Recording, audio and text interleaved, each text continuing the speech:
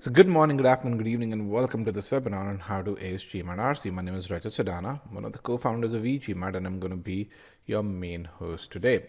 Supporting me in this webinar, we have Harsha. Harsha is a subject matter expert at e-GMAT, and he's going to be my co-host. Also, we have Sandeep, who's a GMAT strategy expert, and he is also going to be my co-host today. The topic of this webinar is achieve 90th percentile in GMAT reading comprehension. In this webinar, we talk about a few key reading strategies that you can use to get to that 90th percentile. We're going to introduce those strategies. We're going to then demonstrate how to use these strategies, and then we're going to apply these strategies on a couple of small passages and then one full-length passage. Overall, a fairly application-oriented session, and so we do require that you have some basic idea of how to get to the main point of a reading comprehension passage. We do require that you should have some sort of an idea about what an inference is, how to extract details. If you have not gone through, if you don't have that clarity, we do provide a number of video lessons as a part of our free trial. A couple of them are mentioned here on the left hand side. You can get to those over there. Now we also have some upcoming free sessions. We have a free quant workshop that is tomorrow. It's designed for folks who are in that Q35 to Q47, Q48 range, and it's designed to help you get to that next 5 to next 6 points on GMAT quant. Think of this workshop as a proctored mock test where we not only evaluate where you currently stand and give you an estimate of what your likely score is going to be, but we also tell you what are your strengths, what are your weaknesses, which subsection are you weak in, and beyond that we also tell you what habits enable you to or are causing your score, which means that, hey, are you not extracting enough information out of the question? Are you not considering all cases? Are you not formulating a plan to attack a question? And based on your responses, we have those questions intelligently tagged that allow us to draw those to derive those insights. Then next weekend, which is exactly a week from now, we have a free critical reasoning webinar in which we talk about pre-thinking, and we focus just on assumption questions in this. We teach what pre-thinking is. We then demonstrate how you can use pre-thinking to answer the easiest or the most challenging critical reasoning questions. Pre-thinking is a method. It's been there for a very long time, but we were the first company to define it and to formulate a proper method to solve questions using pre-thinking. Again, that's next week, and click on that register now button to register for the same. With that, I have about 150 students in this webinar. Let's kind of get to know you guys a bit better. I want to know when do you plan to take the GMAT? I also want to know what is your target GMAT score. Let's get that response over here. What is your target GMAT score over here?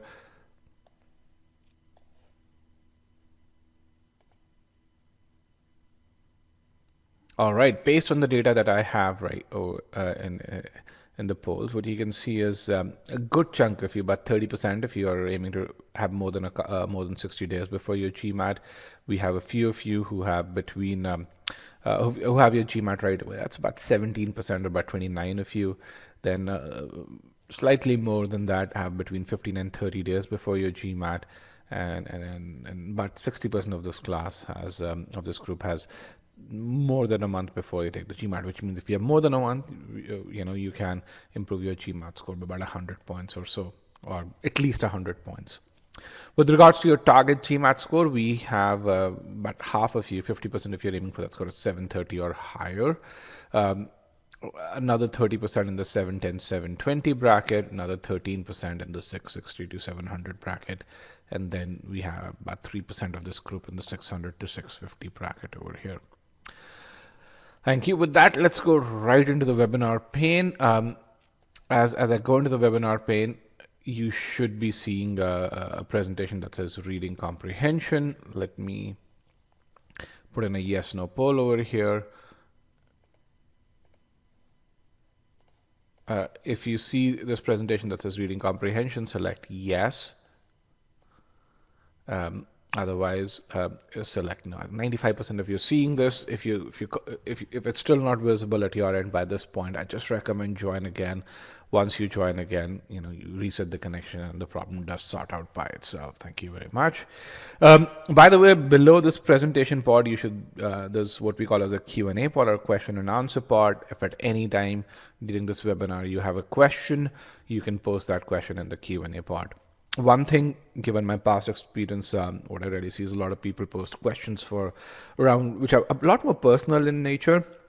I would recommend to hold those questions towards the end of the webinar. That way, we can get exact details from you and give you good, precise answers. At the same time, if you have questions pertaining to anything that we're talking about in the webinar, feel free to ask those questions and be happy to answer those questions right then and there.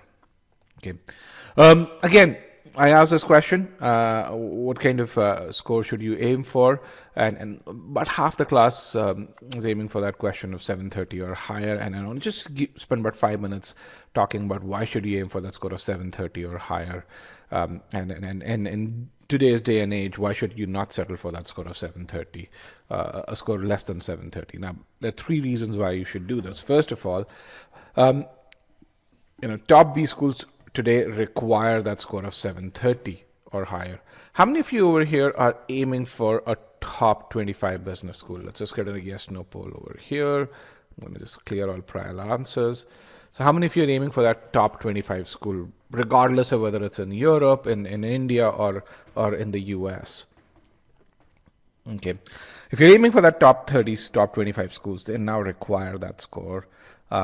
The other thing is, if you're aiming for scholarships, and B schools do provide upwards of about $350 million worth of scholarships, a good chunk of that scholarship money goes to people who get to that score.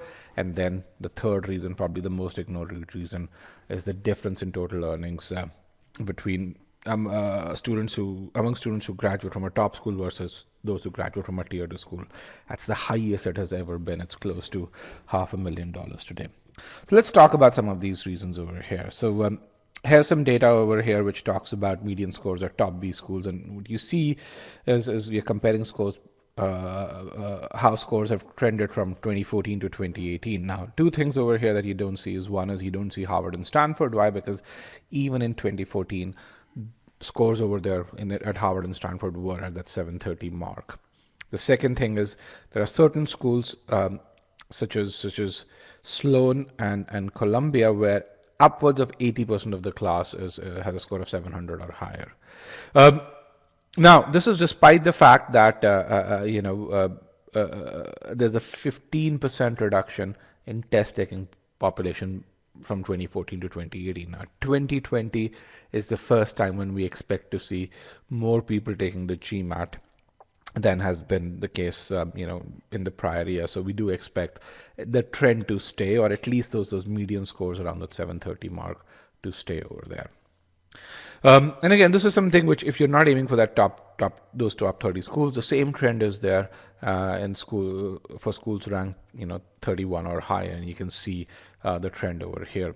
These dots over here are schools that have seen the maximum score improvement or increase over the last 5 years. Okay.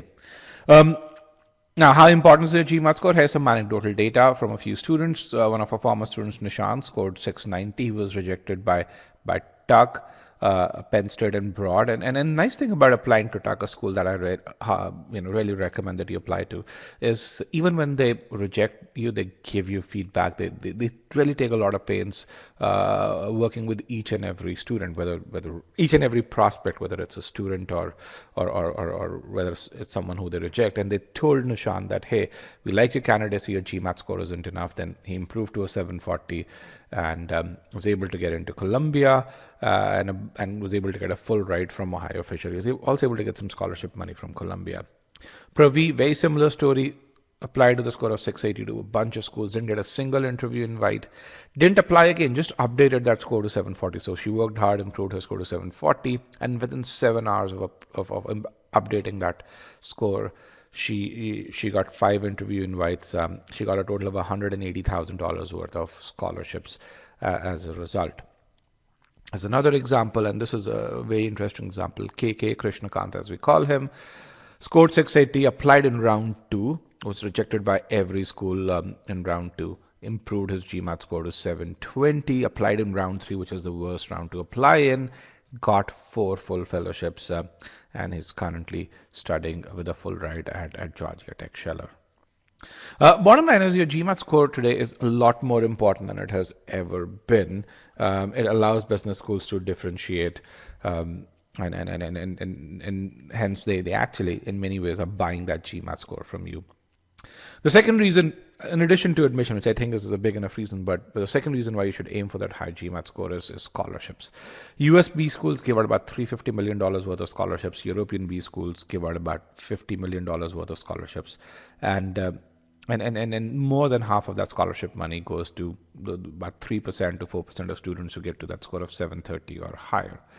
Again, Harris. And this is the reason why we say that is because at e-GMAT we deal with about 10,000 paying students every year. Our students get about $40 to $45 million worth of scholarships every year, and so we can draw these statistical inferences where, based on our estimates, but 55% of this scholarship money goes to people who score 740 or higher, and 80% of the scholarship money goes to folks who get to that score of 710 or higher. Which means if you do the math, what this means is that the estimated average scholarship amount, if you get to a score of 740 or higher and apply properly, you should get about $40,000 of annual scholarship. Again, here is some anecdotal data. So that was statistical data, by the way. This is what we call as anecdotal data. Mansi, one of our former students, scored a 770, got into Harvard, Stanford, Wharton. I think she got into INSEAD as well as Kellogg. Again, she got about $90,000 a scholarship from Harvard. That's where she's studying. Victor scored 770, got a full ride from Keenan Flagler and Ross. These icons are the YouTube interviews which you can watch post this webinar. Kong Bui scored a 760, got 6 full fellowships. He studied at Ohio Fisher, and he not only got from Ohio Fisher, he not only got a full ride, but the school paid him $1,700 a month to study over there. I mean, we worry about our tuition fees. This guy got paid to get there. Again, these 3 we've already talked about them. You can see the scholarship amounts that they had. Then we have this one guy, Ayush, who scored a 710, applied to a bunch of schools. He got interviewed by Ross and Columbia, and both these schools waitlisted him. And so he reached out to these schools and said, I thought we rarely connected during the interview. So what happened? Why is it that you guys waitlisted me? So the schools tell him, we like your candidacy, but your GMAT score isn't high enough. So he took the GMAT again. Didn't even apply again. He just updated that GMAT score, and as soon as he did that, his wait list was converted into an admit with scholarship. He got about $90,000 worth of scholarship from Columbia. And you can get to our YouTube channel to watch many of these success stories. We have about 110 success stories on and these are unedited success stories on our YouTube channel overall. And again, here's a quote by John Fuller who says, hey, someone with a 770 is way more likely to get a scholarship because, hey, the school's buying that score. The third reason, probably the most ignored reason why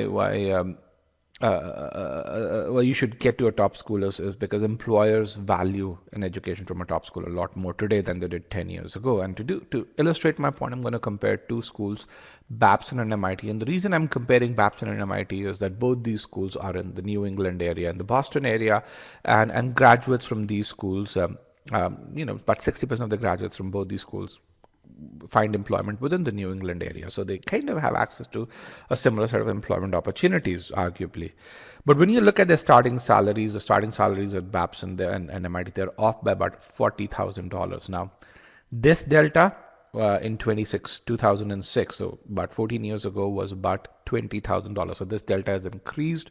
Also, when you look at their average sign-on bonus, that's off by about 20 grand. So their first year compensation, the is off by about $60,000 today. Now this delta was about 25 grand in 2006. So over the years, Babson has stayed where it was in 2006. MIT, the graduates from MIT are appreciated a lot more. They're valued a lot more.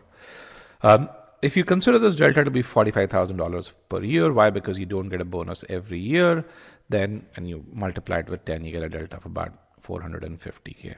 And these are just two schools that are located 20 miles away. Again, three reasons so that you should get to that higher score. So bottom line is, if you want to get to that higher score, then make sure that that you continue with that. Don't settle for that score of 700 because your brain will tell you when you study that hey, 700 is enough, because once you get to that 700, getting to that 730 becomes a ton more challenging overall. And to get to that high score, you need a good study plan. And for those of you who did not get the opportunity to reserve a spot with one of our mentors, you guys can do that over here. So you work with one of our mentors. It's a service that we provide. They provide you individualized milestones. They tell you precise estimates as to how much time you need in each subsection, and they give you metrics that allow you to track your improvement. Is there a big difference in terms of scholarship admissions at these schools? 730 versus 750, yes. I mean, so when you get to 750, you're among the top 2 percentile of students. When you get to 730, you are in the top 4.5 percentile of students. So I mean, yes, you reduce the competition significantly. So, I mean, I always really say if you think you can get to a 750, 760, an additional attempt is always worth it. Okay, with that, let's get to GMAT RC because you should be aiming for that 90th percentile ability in GMAT RC if you want to get to that score of 730. Okay, now with that, tell me about how you approach GMAT RC.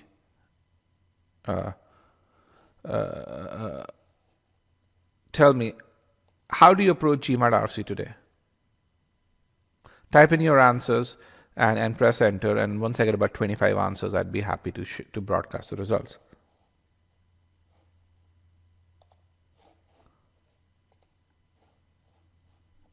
How do you approach GMAT RC today?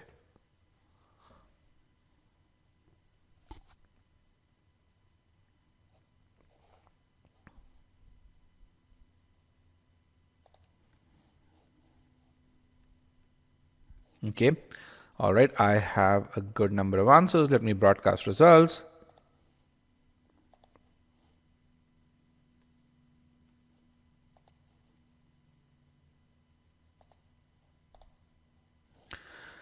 Okay, guys, put your answers in the short answer pod, not in the Q&A pod. That way everyone can read those answers. If you have a question, put that in the Q&A pod, and I'd truly appreciate that.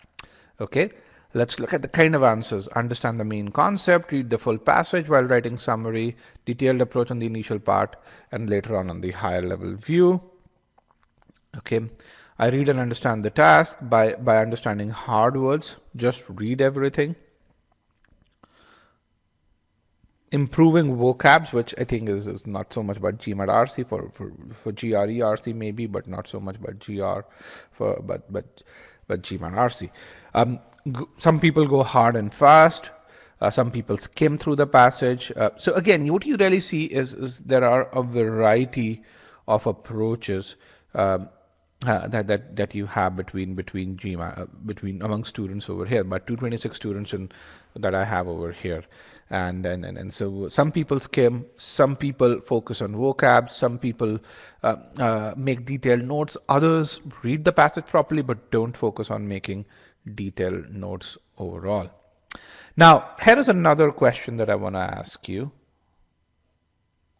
What is the level of understanding you believe you have when you read an RC passage? And you'd see the options over here. What's the level of understanding you have when you read an RC passage? And this is something which is what I call a self-evaluation, where you say, okay, I believe, based on my approach, even before, this is before you look at the first question in the passage.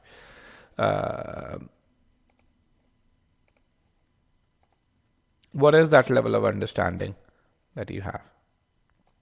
Okay, let me broadcast results over here, and thank you for that response rate. It's about 100 plus responses that I see over here, and the you can correlate the response to the prior question with the response to this question. About 47% or close to 50% have said 75% or higher. You look at the top two choices, and half the class is in that up to 75%, and 50 to 75% is about half the class over there itself.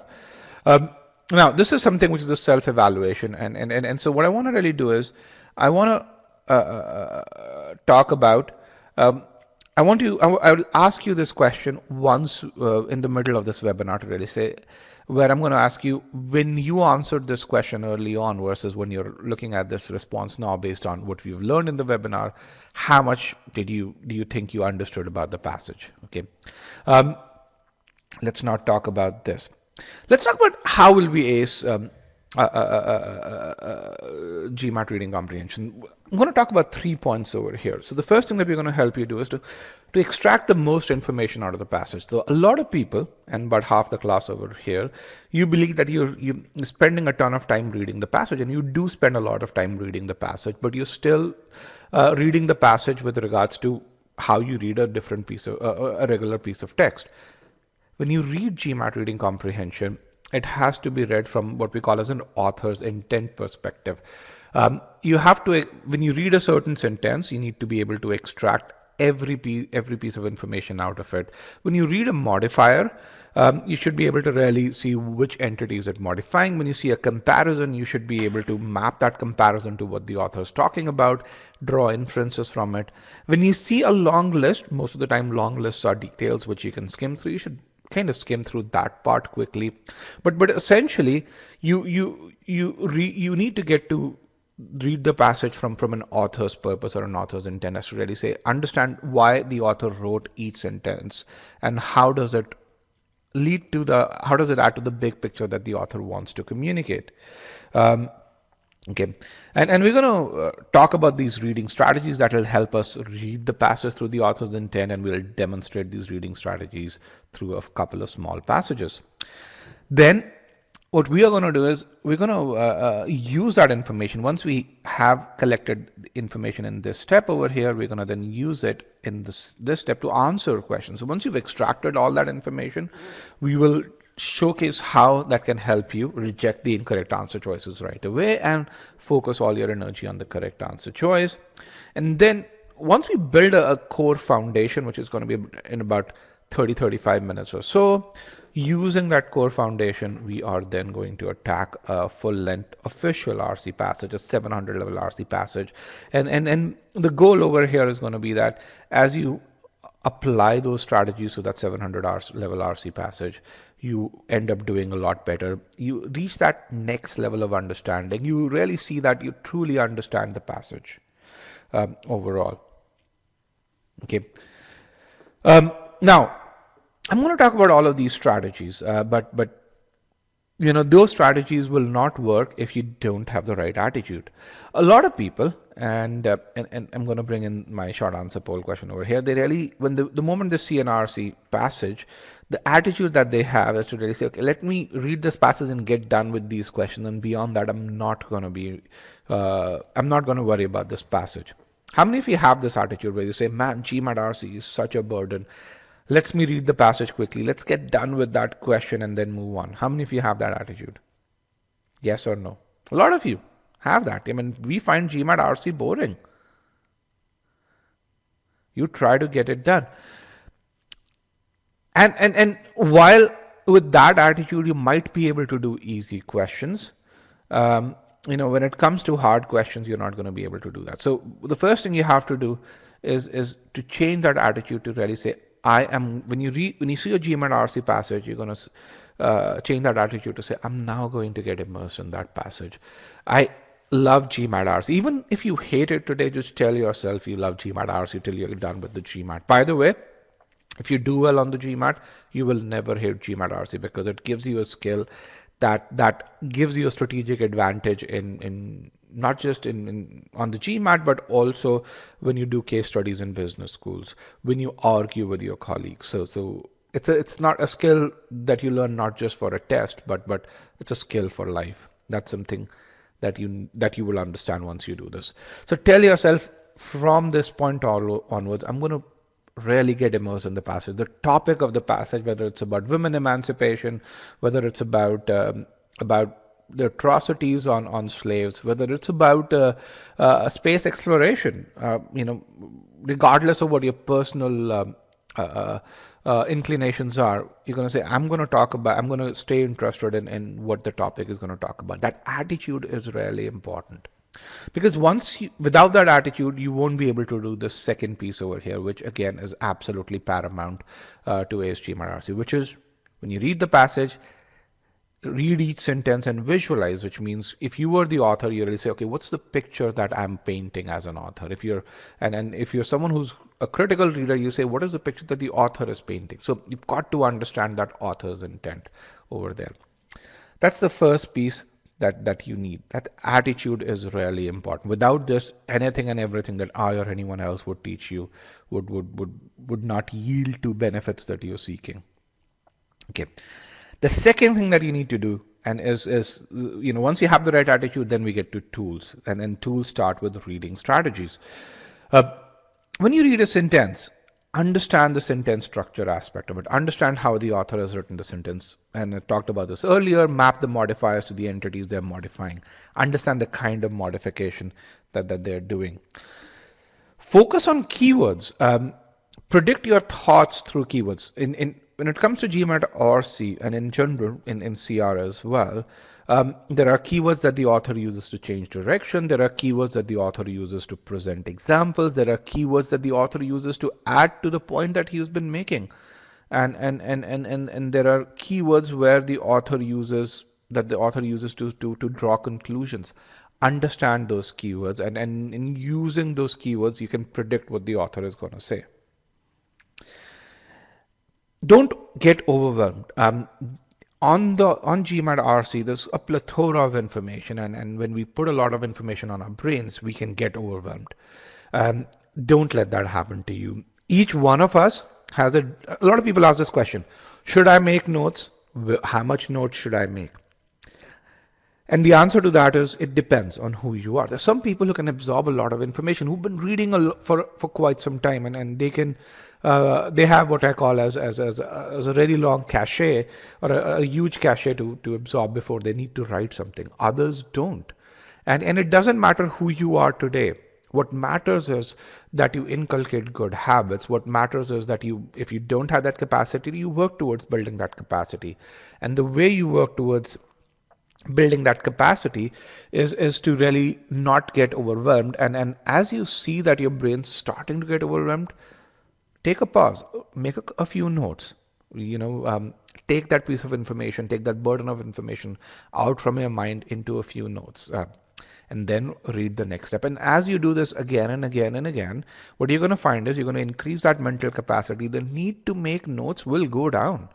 And I have seen people who are diligent, that need to make notes goes down from writing down 5 lines to writing down 2 lines in about 7 passages, and down to writing down about 7 to 8 words for the entire passage in about 12 to 15 passages. But those people are diligent. They spend 30 minutes on a passage, not just reading but answering questions as well. On the other hand, there are people who do 100 passages and still aren't able to comprehend them. Why? Because they don't spend that initial time early on.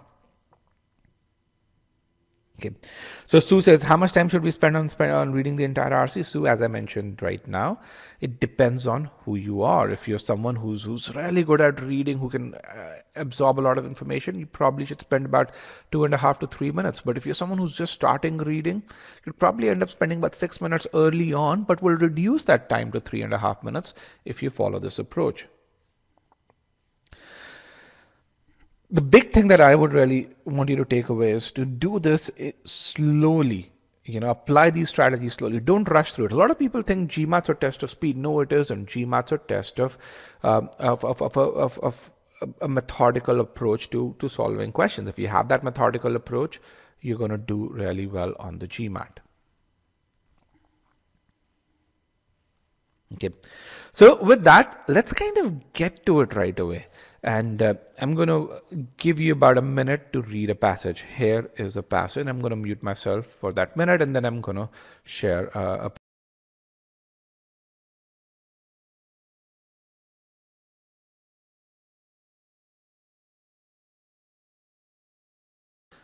Select yes once you're done reading the passage.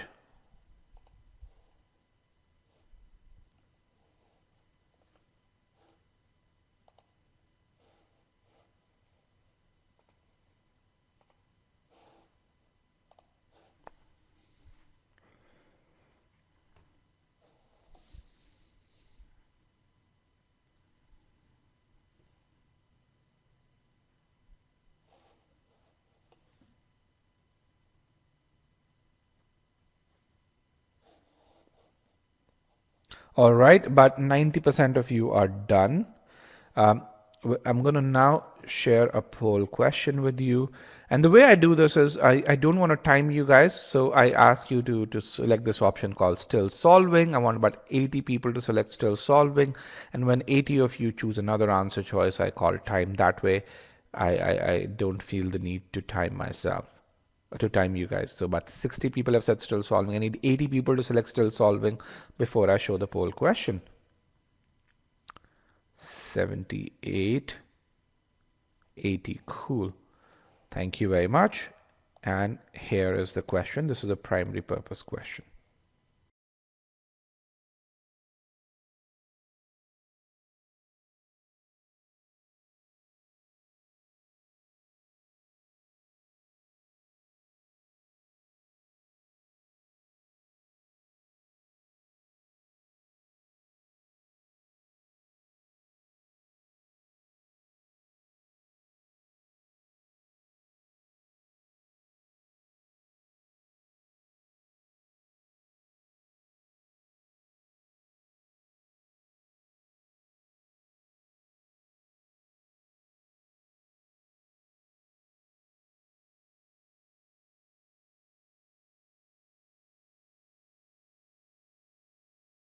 All right, about 80% of the class is done. Let's get those answers in there.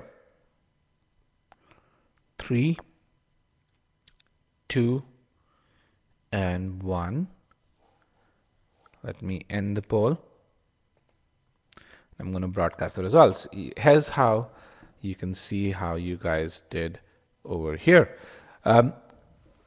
Choice D, which is the most popular choice, but 58 if you chose choice D. Choices B and C were very popular. Choice A wasn't as popular. So let's kind of analyze this session over here. So the author says, bordering on one extreme, one definition of ethnocentrism, EC. So whenever you see, one of the first strategies that you do is whenever you see, a long word, always shorten it. There's no brownie points on reading a long word. So just say EC over here. One definition of EC considers it a schismatic in-group, out-group differentiation. So I'm going to pause over here.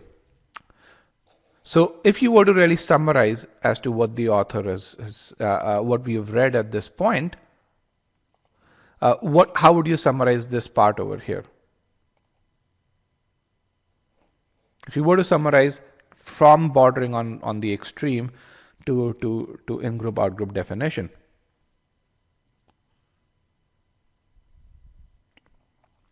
Okay.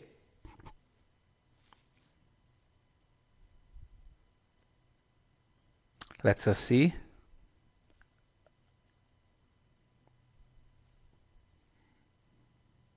Basis of difference. Let's kind of look at how, and when you look at this is where, when you say you're reading the passage, how different people read the passage differently. There's a group of people who have really said there's a definition of EC.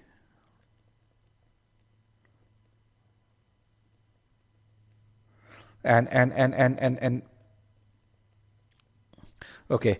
And that's one group over here. And there's a second group of people who basically are really saying there's a view on EC.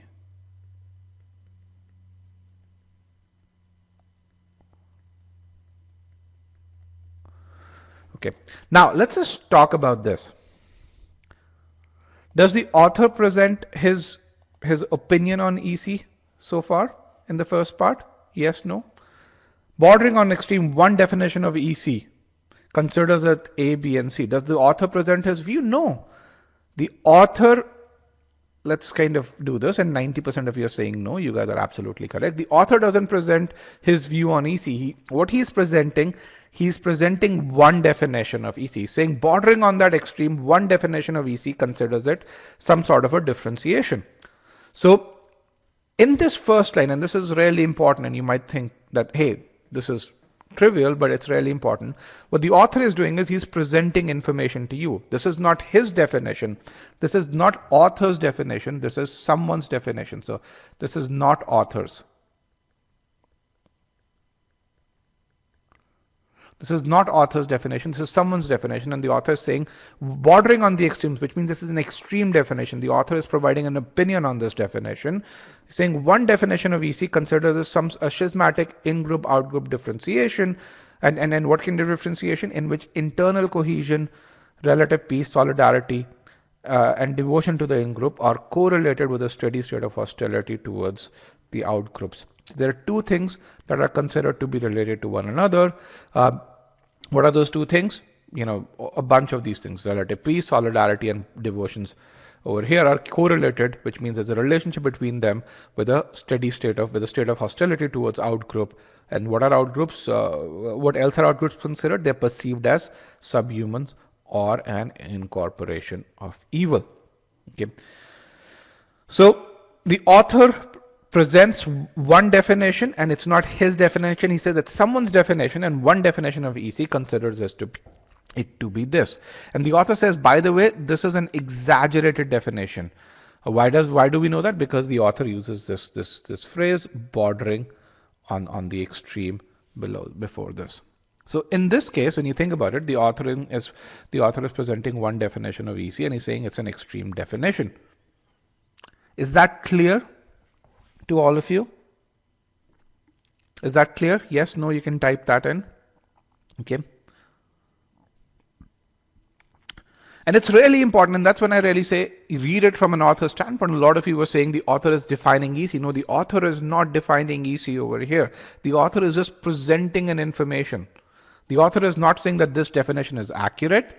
The author is not saying that it's my definition. He's saying one definition of EC does that. Okay.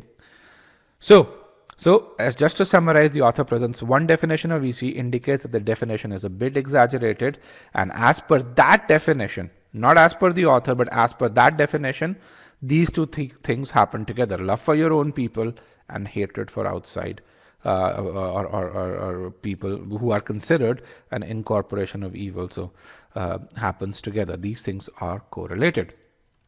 Okay, simple passage, but again, deep passage overall. Okay, so at a very high level, the author gives us or presents a definition. There's an inference to be drawn. Why? That inference is that this is not probably the most precise definition. It's an extreme definition, and we summarize the information over here. So with that, let's just look at your poll responses. I'm going to bring that poll back again.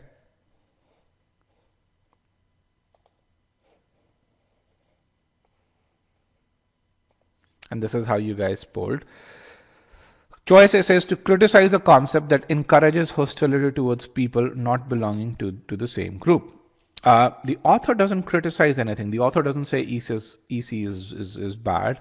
And then in this definition, the author doesn't present, the author doesn't say that, hey, EC encourages hostility towards the outgroup. So the author doesn't say any of that. Okay, so hence, for these reasons, choice A is wrong. Okay. Choice B, 24% really of you say chose choice B, which is wrong as well. Choice B says to evaluate the concept of EC while enlisting its various features. Okay, now evaluation means that you talk about pros and cons of something. Does the author talk about pros and cons of EC in this? Does the author talks about where is EC good, where is EC bad? No, he doesn't talk about that. So the author doesn't evaluate the concept of ethnocentrism or EC, and the author does talk about a few features, but not a comprehensive set of features. Okay, and he's just presenting one definition of EC. Yes, he's presenting one definition, but remember this. If I tell you, Tarang says, but he does mention it's extreme. That's a good point, Tarang. Let's talk about a camera, just to really draw a parallel insight over here. If I give you an extreme view of a camera, and let's talk about an iPhone camera, and I say an extreme view of an iPhone camera is that it is better than a professional movie camera. Now, does it mean that I'm presenting various features of an iPhone camera? No, right? So if I tell you an extreme view of the iPhone camera is that it's better than the best movie camera out there, then will this part be correct that I'm presenting various features? No, it won't be correct. Does that help, Tarang? Good question, by the way.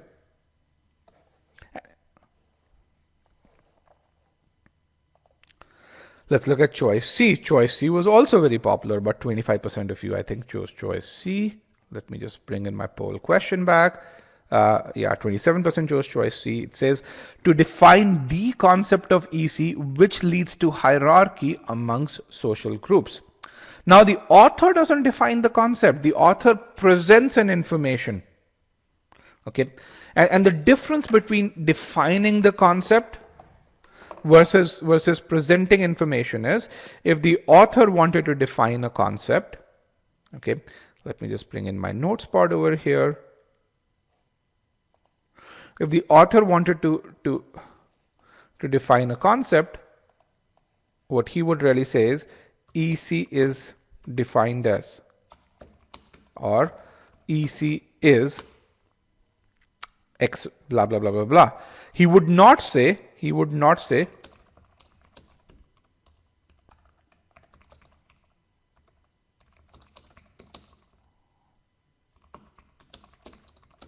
okay, he would not say one definition of this thing, or bordering on one extreme, one definition of something. Okay, and that's really, really important over here. And I want to make sure that you guys understand when the author says something, understand the difference between when the author says something and when the author is merely presenting information. Okay, so author presents a definition. It is not his definition. He does not define it himself, and then he doesn't really say that it leads to a hierarchy among social groups. Right? What it says is there are one definition considers it to be this thing in which these two things happen together. They're correlated. It doesn't mean they cause one another. Leads to means causality. Correlation is not the same as causality.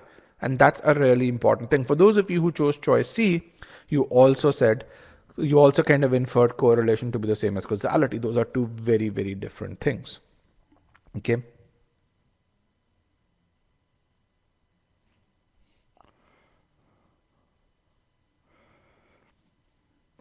Choice D, which is our correct answer, says to introduce the concept of EC. Yes, the author does introduce. He gives us one definition and he presents a view on that definition over there, which is that is an extreme definition overall. So he presents the view on that introduction over here. That's an extreme way to look at EC.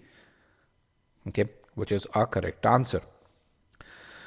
Now, for those of you who are confused between correlation and causality, here is a chart for you to really say why correlation and causality are things that are really important to understand. Actually, coincidence, correlation, causality, three things really important to understand from GMAT CR, GMAT RC, and to a certain degree GMAT SC as well. If you actually come to one of our SC webinars, you're going to really see how the GMAT introduces causality and changes it in the answer choices to make meaning-based errors. Now, what coincidence means is that two things are required to happen together. They may have or may not have a direct connection. So this is kind of not required. Causality, one may not cause the other. So this is not required. When two things are correlated, what it means is that they're connected over here. There should be a direct connection between them. One may not cause the other. They may not happen together. So that's something which is not required. When two things are causal, which means one thing leads to another, then of course there needs to be a direct connection, and then one thing should lead to another. Causality and correlation are two of the most strict concepts on GMAT verbal. All right.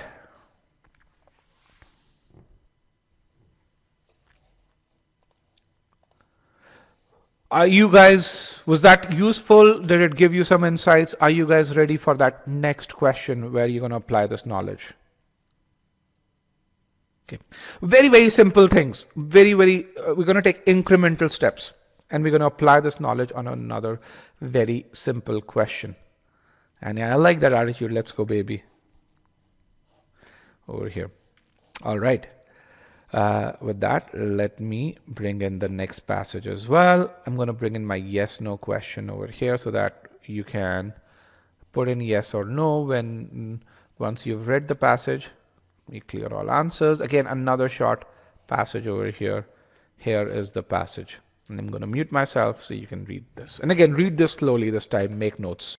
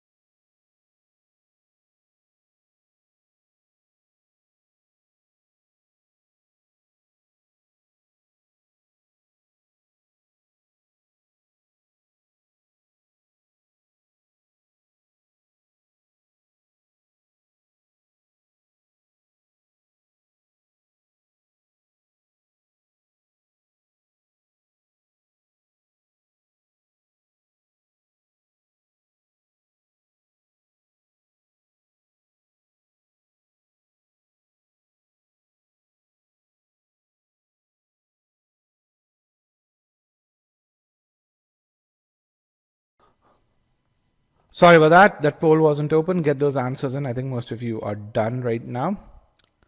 Let's get to question 2. Let me clear all the prior answers. And I want you to select still solving. Well, actually, we don't have a still solving for this one. So I'm going to remove broadcast results. And I'm going to give you a good 2 minutes to solve this question.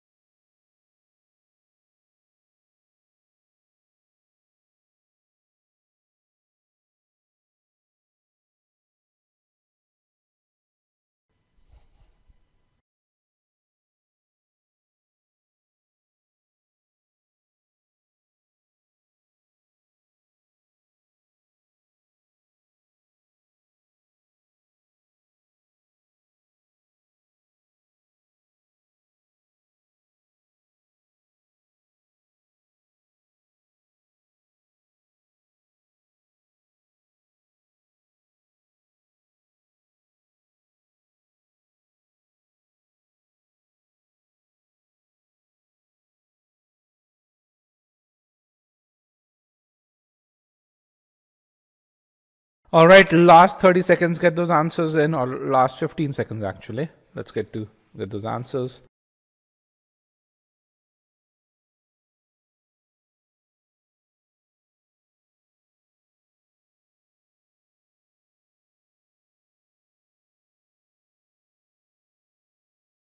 Three, 2, and 1. Let me end the poll and broadcast the results. So you can really see how the group polled as a whole. Choice A was really popular. Choice B is very popular, the most popular choice. Choice C wasn't as popular. Choice D was quite popular, but 17 of you chose choice D. And choice E was also really popular, about 28% of the group of the class choosing choice E. Now, here's something that I would like to mention over here, guys, that if you are in this session, I have about 218 people here. If you're in this session, I would recommend that you participate, because that's the best way to get the most feedback on this. Okay. So let's talk about this. Inference. When we talk about inference in a passage and say what can be inferred, whose view are we talking about over here when we talk about inference? When we talk author's view, inference always comes from the author's view. Okay, so let's now talk about this over here. It's not your view, it's the author's view. Always the author's view. So that's the first piece that you look at this over here. So if the author says the color blue is considered to have a soothing effect on moods of people, what can you infer? For those of you who really say some people say the color blue is soothing, you guys are correct. You can say some people really say color blue is soothing. Why? Because the author is saying that the color blue is considered to be. But if you said the color blue is soothing, then you would be wrong. Why? Because the author is not telling you that the color blue is soothing. The author is saying is the color blue is considered to have a soothing effect. Considered is the same as the word deemed over here.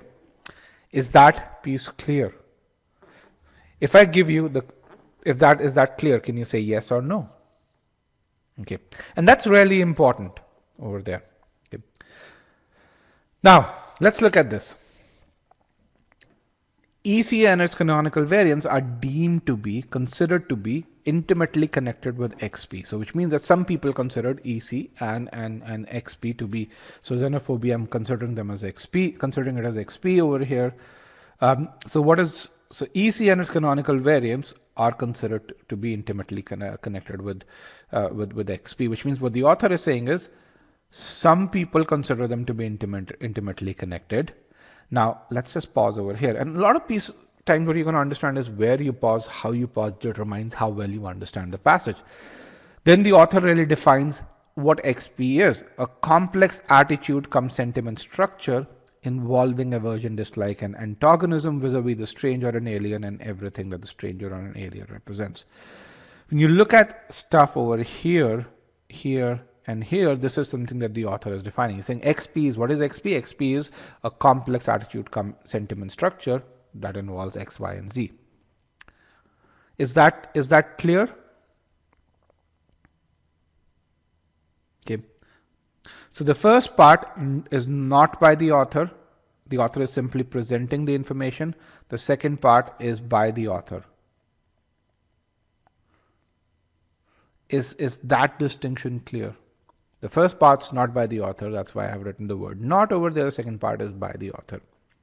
Then the author really says, and if it's no, then you can write the question in the Q&A pod over here. Why is the second part by the author? Okay, let me just take a parallel example to explain this.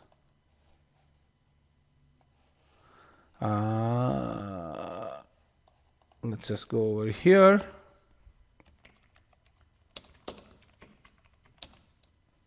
Google is considered a good buy.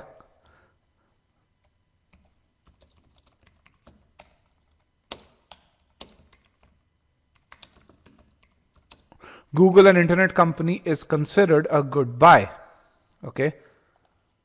Now, in this case, what are you as an author telling someone?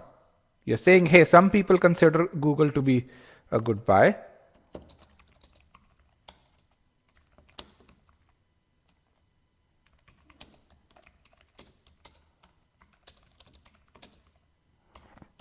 The second thing you're telling is Google is an internet company, right? This part is the only thing which is your view. The first part, Google is considered a good buy, that's not your view. You're just merely passing on that information. Is that distinction clear? Yes or no? Yeah. Why is that not clear?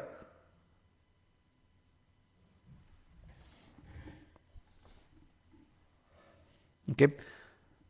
So when I look at this over here, and I see, and I'm going to remove the annotations from here, and this is really important. EC and its canonical variants are deemed to be connected with XP.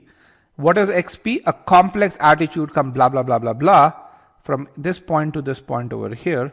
That's something that the author is telling you. That's something that the author is saying. This is what I believe in. This is my definition of XP. Okay. Right. Then some sociocultural anthropologists even consider, even is a very important keyword. What's the value of even? What does even imply? It says emphasis, right? It's an emphasis word. When the author really says some sociocultural anthropologists even considered XP and EC to be opposite sides of the same coin. What is the author trying to, can you relate this to another part in the passage itself? It's an extreme view. Why is the author using the word even? Why does the author need to use the word even? What is he connecting this to? Adds on to which point? Yes, it's related to intimately connected. That is excellent. So, and that's where you need to understand Anamika, not Anamika, who said it's related to intimately connected. Let me just get that piece over here. Laura said that. That's perfect, Laura. Yes. So the reason, and you have to ask yourself, why is it that the author needs to use the word even? The first line the author says is EC and its canonical variants are deemed to be intimately connected. So hey, they're considered to be intimately connected. But then he says there is this other group of sociocultural anthropologists that consider that connection to be so strong. So that's why he uses the word even considered, that they're even considered XP and EC to be opposite sides of the same coin. So there's this group of socio-cultural anthropologists that considers that connection to be so strong that they consider XP and EC to be opposite sides of the same coin. But then there is another few voices that have cautioned that this need not be the case. So you have this group over here in the first line that the author says that hey, XP and EC are closely connected. Now, some people already say that this connection is super strong. So plus plus, where they say opposite sides of the same coin, where others says, hey, that need not be the case. So don't consider that these guys are kind of don't agree with it. But both of them agree that XP and EC are closely connected with each other.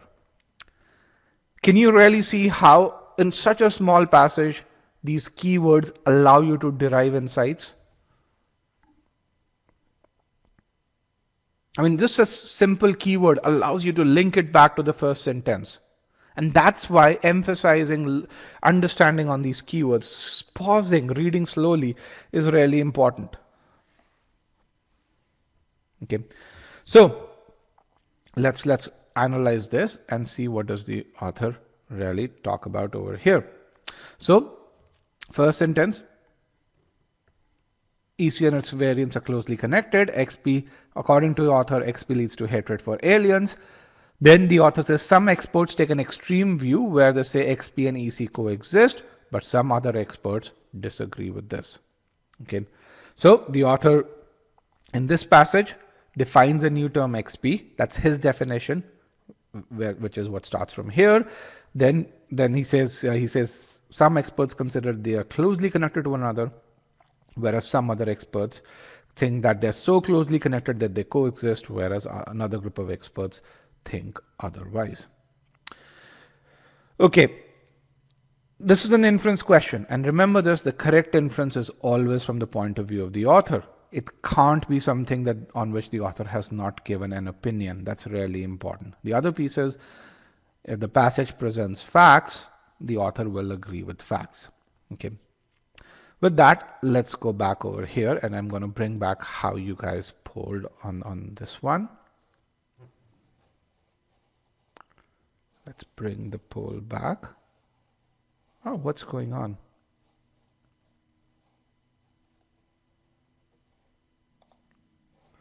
Here is how you guys polled over here.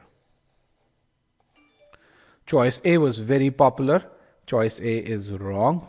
Okay, you can see how you guys polled in this one over here. I'm going to share the passage with you guys so you guys can read the passage in the notes pane. Here is the passage, and you guys can read it in the notes pane over here. So I'm going to reduce this so you have this over here. Choice A is wrong. Why? Because the author doesn't say that XP and EC are different facets. This is the view of some experts, not authors. We don't really know if it's author's view or whether it's not. The author may agree with it. The author may not agree with it. We don't know of either one. A number of you chose this particular answer.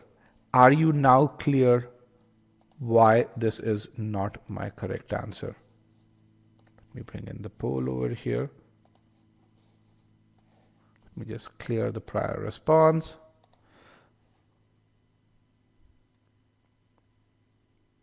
Okay, perfect. And Shruti, thank you for that feedback. I'll make sure that I have the paragraph with you. Choice B says the canonical variants of EC are closely connected with XP. Again, this is a considered view. As the same reason as choice A, it doesn't really mean that the author agrees with it. So this is why this is wrong. For those of you who chose choice B, is that clear? We don't know whether the author agrees with this or not. Okay. So remember, an inference is always from the point of view of author. For those of you who are saying no, can you please put your answers, put your questions in the Q&A pod? The question that you have to ask yourself is, does the author tell you that they are closely connected with XP? The author says EC and its canonical variants are deemed to be intimately connected with XP. Deemed means considered to be. Remember, it's the same example. The colored blue is considered to be soothing. Does it mean that the author considers it to be soothing? No, it doesn't mean that. It means some people consider it to be soothing.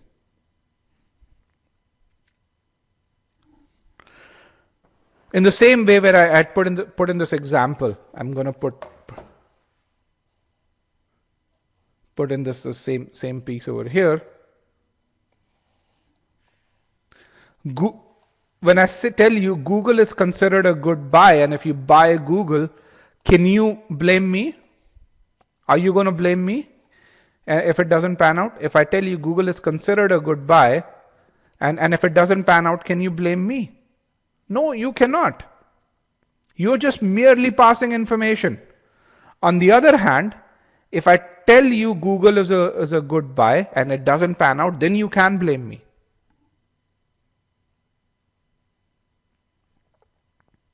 Okay, and that's the difference. Nguyen says, so B is reality, not the author's view. No, we don't know whether B is reality. We know that a few people consider these to be intimately connected. Okay, we don't know if it's reality. What we know is that a few people believe that to be the case. We definitely don't know whether the author believes it to be the case. The author is merely passing information. In the same way, In the prior example, when I'm telling you Google is considered to be a good buy, we don't know whether I consider Google to be a good buy or whether I don't consider Google to be a good buy, right? We don't know what's my view on it. So you can't draw inferences based on my view.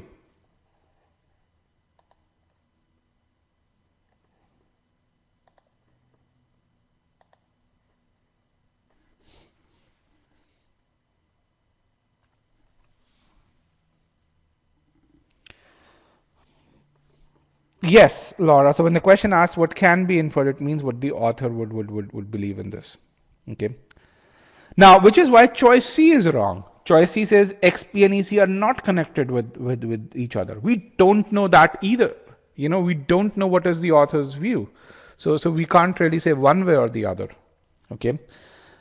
In some cases, XP is the cause of EC. We don't know about any cause-effect relationship. That's something which is not mentioned over there.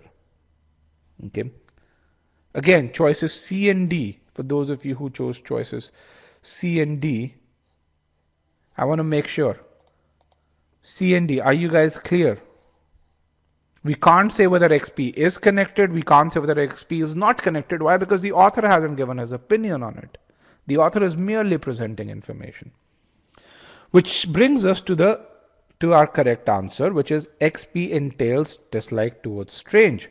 And why can we say this is correct inference? Why? Because the author tells us that this part is something that the author believes. This is the author's information. A complex attitude cum sentiment structure involving blah, blah, blah, blah, blah. This is exactly where this comes from. And so choice E is my correct answer. And the biggest, about 27% of you did choose choice E. All right. That is a really good question. If the author clearly tells us how is that an inference, first of all, which is essentially what you're really saying is, how can the inference be rewording of a statement that's already stated? How many of you have the same question? How can it be very similar rewording of the statement? How many of you have that question? Okay. Let me first give you another example.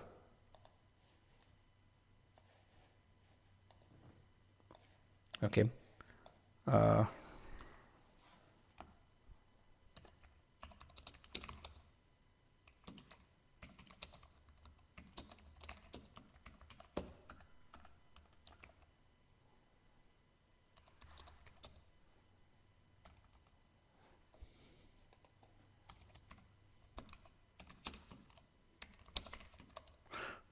So I think I'm going to talk about 2 points, and I'm going to really bring this one over here. So on the GMAT, first of all, what definition of inference is, what does the author consider to be true with 100% surety? Or in other words, what I like to really tell people is to really say, if you were betting your money on something, what would you bet your money on? That's the definition of an inference. To really say, if you were betting your money on, hey, this is something that the author definitely believes in, what would you bet your money on? That is my definition of inference. Okay, that's something which is really important over here. Just 1 second, guys. Just give me 1 second.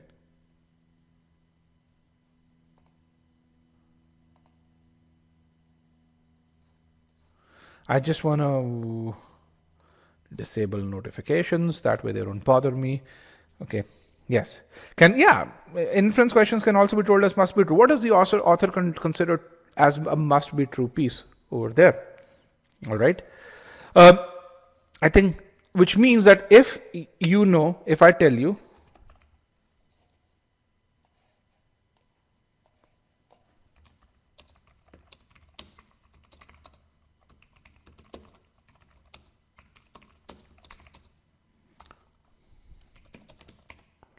if I give you this statement, then and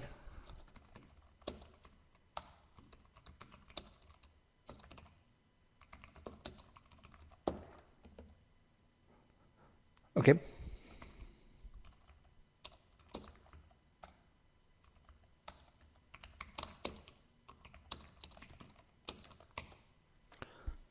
Is this not an inference? Rahul is likely to excel on GMAT CR? Yes, I mean, it's very obvious, but it is an inference. It's information that you're deriving from it.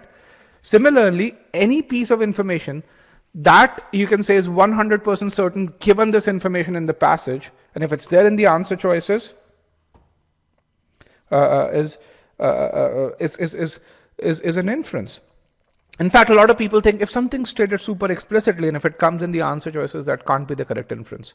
And because they hear it from some experts. And I can tell you that I have researched. In fact, as a company, we are 50 people who work full time, probably the only company in the world where we have 50 people who work full time and helping you excel on the GMAT. We haven't found a single instance where you see a restatement and it's considered wrong. Because the definition of inference is, given the information in the passage, what can you say with 100% certainty that the author would agree with? If the author agrees with it with 100%, and you can say that with 100% certainty, then you can infer that. Okay. Inference is the same as conclusion. Inference is the same as must be true for all practical purposes. Okay. Okay. With that, I hope you guys are learning something, because we now want to get to a full length passage. Also, some of you have been asking about the link to how can you build a study plan, how can you figure out how much time you should need to ace the GMAT. So here's the link to study plan. I'm going to keep that at bottom over here. Now with that, I'm going to give you a full length passage. We're now going to answer. We're going to solve a full length passage over here. I want to make sure that each one of you has a pen and paper ready, and each one of you has a glass of water with you. So select yes if you have a pen and paper ready. Select yes if you have a glass of water that's there with you, so that I can then show the full length passage.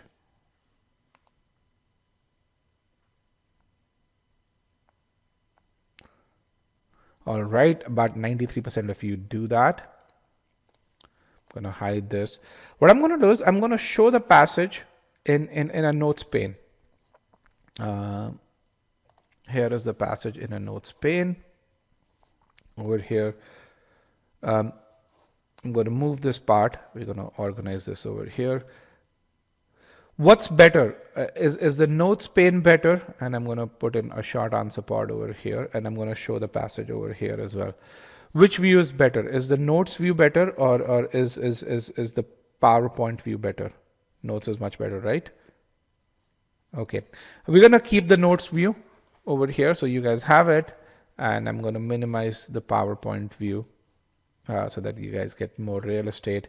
You guys get 4 minutes to read this passage.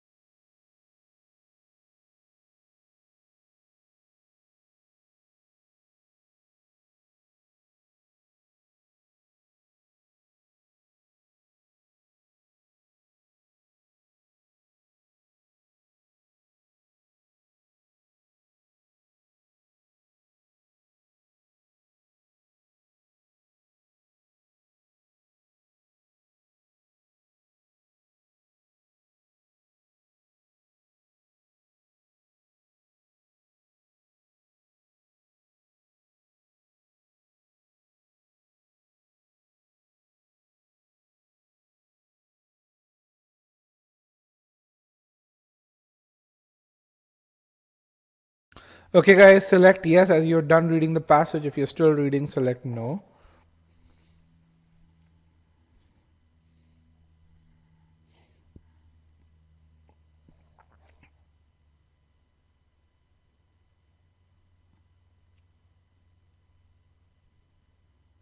I'm going to give you another 15 seconds before I start showing questions over there.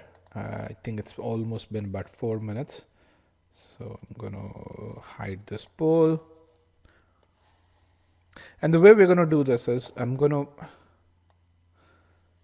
move this part over here so that you guys can still read this. And we're going to have the poll questions at the bottom over here. Actually, let's just move this in this case. That way you guys still have the passage. And let's make the poll question slightly longer.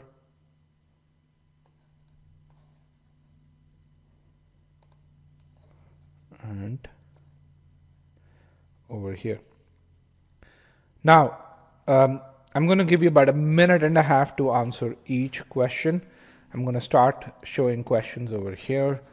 So you have the passage on the right, so you still have access to the passage, and then you have the poll question below the passage.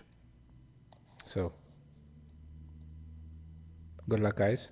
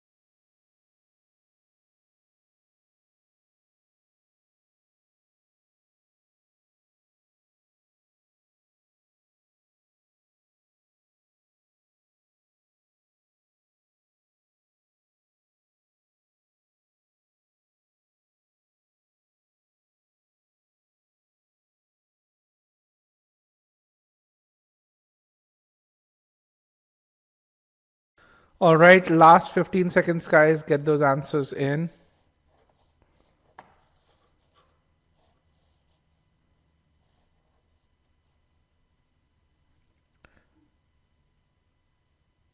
3, 2, and 1. And thank you for the phenomenal response. Let me end the poll and broadcast the results over here. You can see how you guys polled. I'm going to hide this one. I'm going to bring in my second question over here. Not broadcast results. Place it properly. And over here, here is the second question. Okay. Good luck, guys.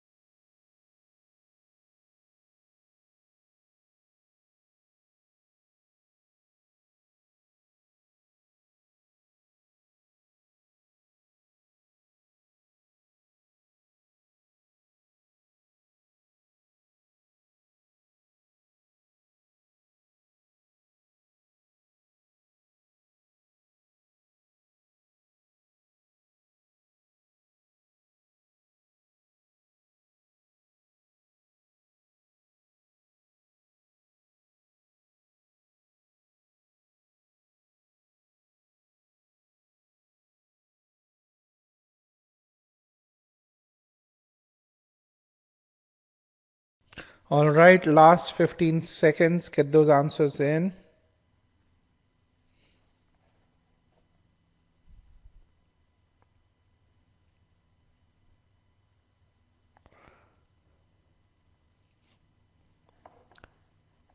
Three, two, and one. Let me end the poll. Let me record your accuracy over here. Let me broadcast results. You can see how you guys did. Choices A and D were very popular. Let me bring in the third question over here. Here is the third question. I'm going to remove broadcast results, reopen the poll, and here is your third question. Good luck, guys.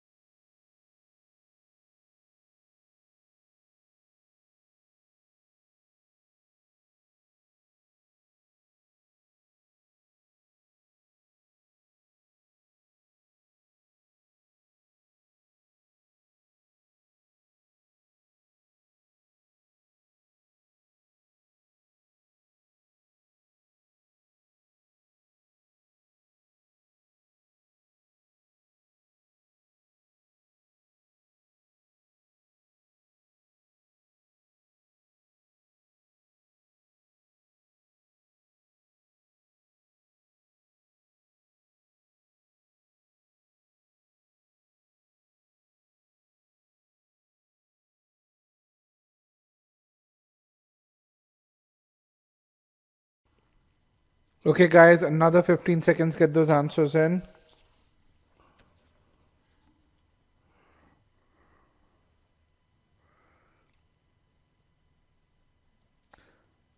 5, 4, 3, 2, and 1.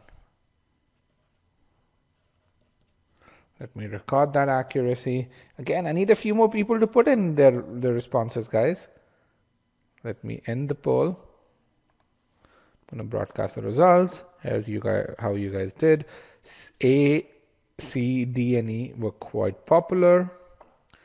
Let me select the poll for our fourth question. Here's the poll for our fourth question. Here is the fourth question. Good luck, guys.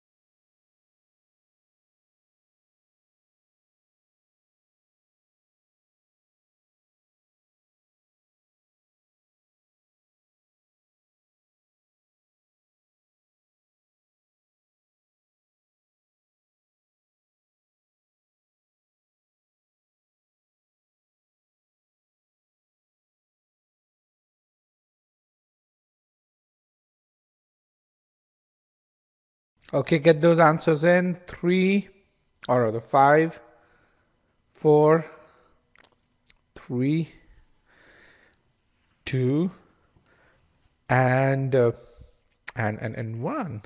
Uh, Looking at how you guys respond, it's like it's very interesting. There's this group of people who get done in about 55 seconds or so, and about 75% of you get done in about 55 seconds, and then I don't see any responses come in for another 15 seconds, which is when I start to call time. And then as soon as I call time, there are these bunch of you who just wait till the last moment to really say, let me wait till then and then select a poll. Then I get the remaining 15% or so who come in over there. So let me end the poll, broadcast the results. This is how you guys polled. Let me select the poll. Here is the last question for the day. Let me reopen the poll, and here is the poll question for you.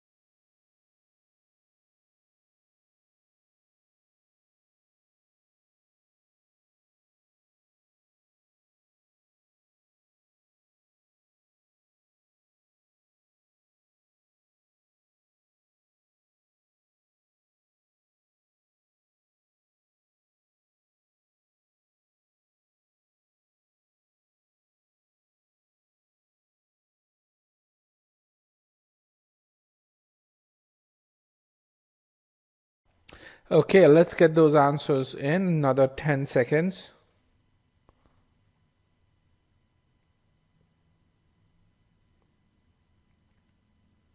5, 4, 3, 2, and 1. And this is a difficult question. That's why I gave you about 15 to 20 more seconds over here.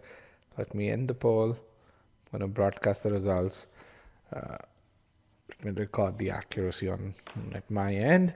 And what you see is we have a split jury between choices A and C. Both of them are very popular. And choices B and D are also quite popular. Choice E isn't. Let me hide this poll over here. Let me hide the passage as well. And ask you. So and expand this presentation so we have a slightly better view of the presentation. So how do we guys feel? How did this, I mean, this is a 700 level passage right there for you. How did that feel? It felt nice, yes. You guys did really well. I would say, I mean, on an average, I would say about the average accuracy for this group is we answered about 3 out of 5 questions correctly. There is about 35% of you who answered 4 out of 5 questions correctly or so. So that's really, really good to know over here. So that is good. How would you rate it, difficult or moderate? That's a question which stats. It's all numbers. It's not my rating. It's the stats that are provided by the GMAT in the passages in OG, as well as every passage in OG Advanced is a difficult passage. Every passage in OG, which is towards the last 30% of the passages, is a difficult passage too. So yeah.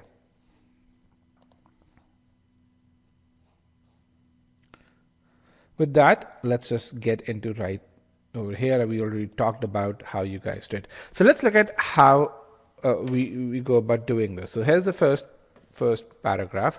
The first paragraph says that F and M assert, so Frazier and Motzeller, again, I don't care about their names. I want to make sure that I'm able to read that properly, so I will call them FNM. FNM assert that medical research could be improved by a move towards a larger, simpler clinical trials of medical treatments. Okay, so we really say per FNM, medical research can be improved if you go towards this over here. Currently, now here's a very important word over here before we go there. When you read this FNM assert, what is the first thing that comes to your mind? FNM assert. What have we learned so far? It's not the author's opinion, it's someone else's. The author is merely presenting information. It's according to FNM. Yes, that's very good. You are coming along with me. I like that. Okay. Currently means the state of affairs today. It's a really important keyword, which means, if you're talking about what happens currently, currently researchers collect far more background information on patients than is strictly required. Okay. So, who's written this line from currently till this point? That's author's view, right? You guys are good. You guys are getting there. Okay. Substantially more than hospitals collect. Why does the author mention this part? What is the purpose of this? Substantially more than authors collect. It's the emphasis. It's the comparison.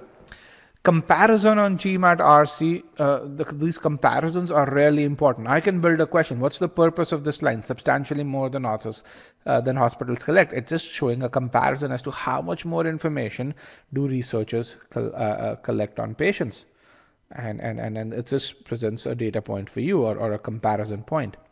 Collect. Thereby, another really important keyword, thereby is a conclusion, an outcome keyword, thereby escalating costs of data collection, storage, and analysis.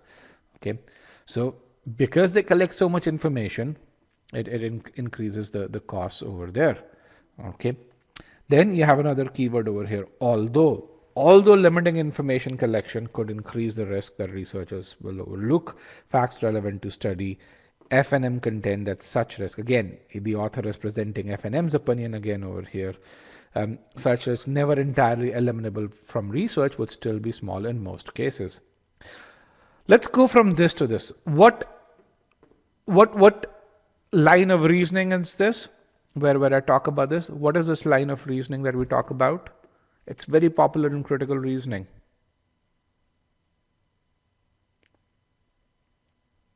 It is what we call as a defense against weakener. When the author, and that's where the word although becomes also very important. When I say although author, it's defense against a counter argument, not a counter argument, it's defense against it. So oftentimes when we present a change, we kind of preempt that resistance to change. And we present a defense against that preemption. Okay, so this is a defense against weakener, a potential weakener. This is not a counter premise. This is a defense against that. Okay, the counter premise is that will overlook facts. That part is counter premise. What this entire line is a defense against it. Or in other words, if this were a CR passage, and if I asked you what's the role played by this statement, you would say this is a defense against a potential weakener. But however, although they are very, very similar, they are contrast keywords. Yes. All right. So let's look at this over here. Although limiting information could increase the risk that researchers will overlook facts relevant to the study. So the author really says, hey, if you look at fewer variables, if you collect less data, then there's a possibility that you'd overlook facts. FNM contend that such risk never entirely eliminable, which means that even when you collect all of this data, there is still some risk. It will be small in most cases. I say that risk would be very, very small in most cases. Only is another really important keyword. In research on entirely new treatments are new and unexpected variables likely to arise. What they're saying is the only place that where this collecting this much information is valuable could provide new insights where you're talking about entirely new treatments over here. Okay. Hannah has a great question. Is the first half of author sentence opinion reality?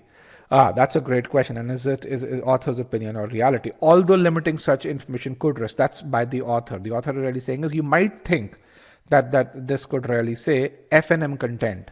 Okay, so think about it. If I were to really take it to a parallel scenario, and Hannah, that's a great question. If you were to present some piece of information and you would really say, although, so you say, Google has been spending a lot in R&D, and then you say, although that high expense in R&D could indicate that they would run out of cash, right? So which is you're saying, although you might as a reader, you might really think that they could run out of cash, Google asserts that they have enough reserves. So again, the author is saying is that, hey, you might think this, but there is this other piece of information, related piece of information that Google is telling me that I'm also presenting to you in that context. Okay.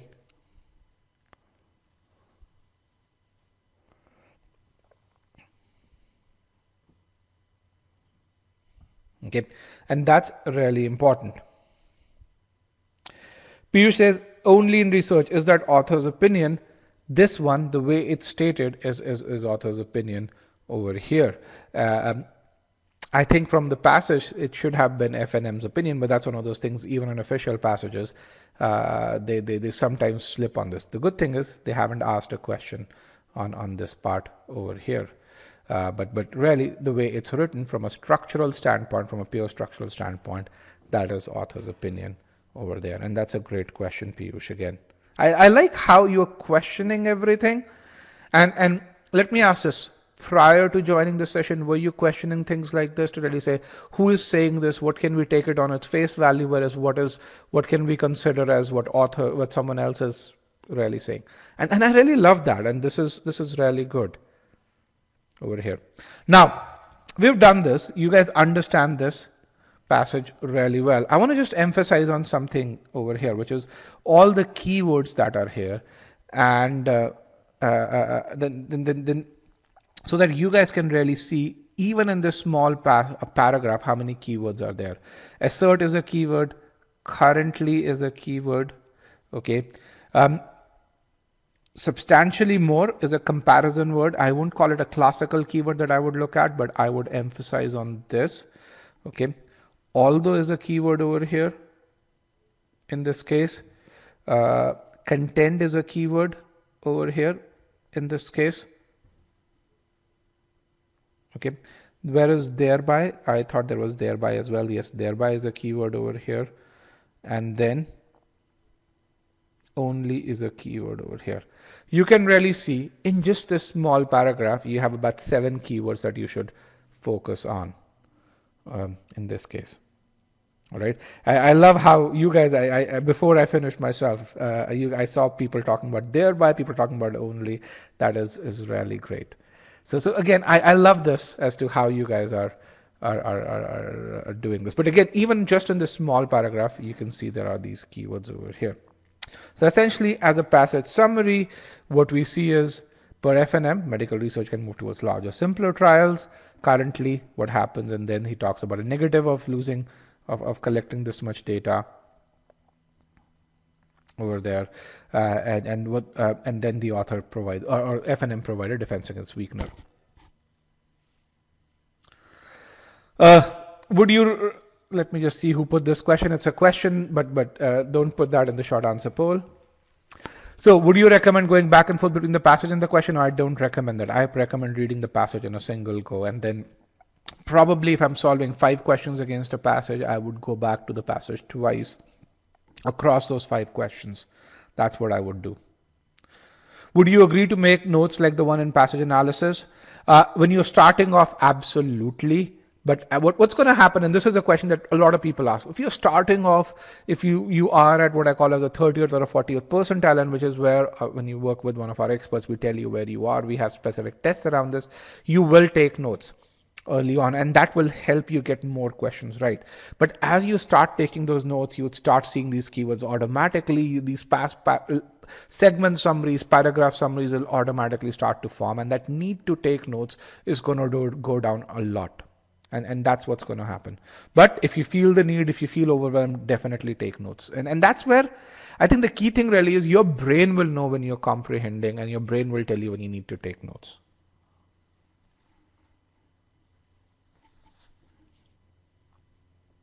Okay, let's go forward over here. Let's go to the next one. So essentially, at a very high level, what we did was the author presents the benefits of a simpler trial as a proposal by F&M. All right. Then let's go to our second passage over here.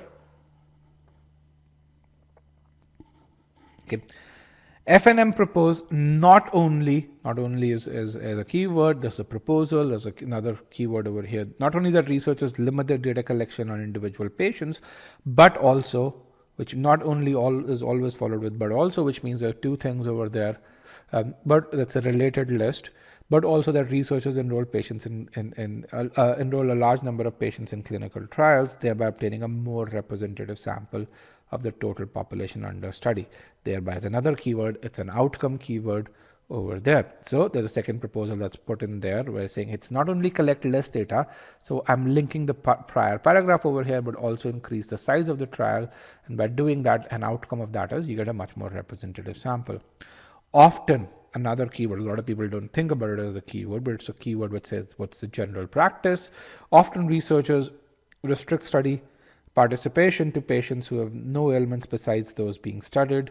A treatment that's successful under these ideal conditions can then means a sequence of things be evaluated under normal conditions.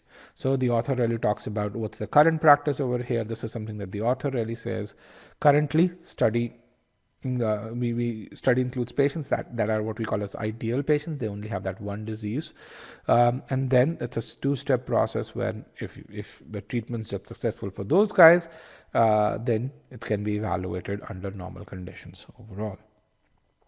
Okay, so the author is now going towards F&M's proposal of benefits of a larger trial. Okay.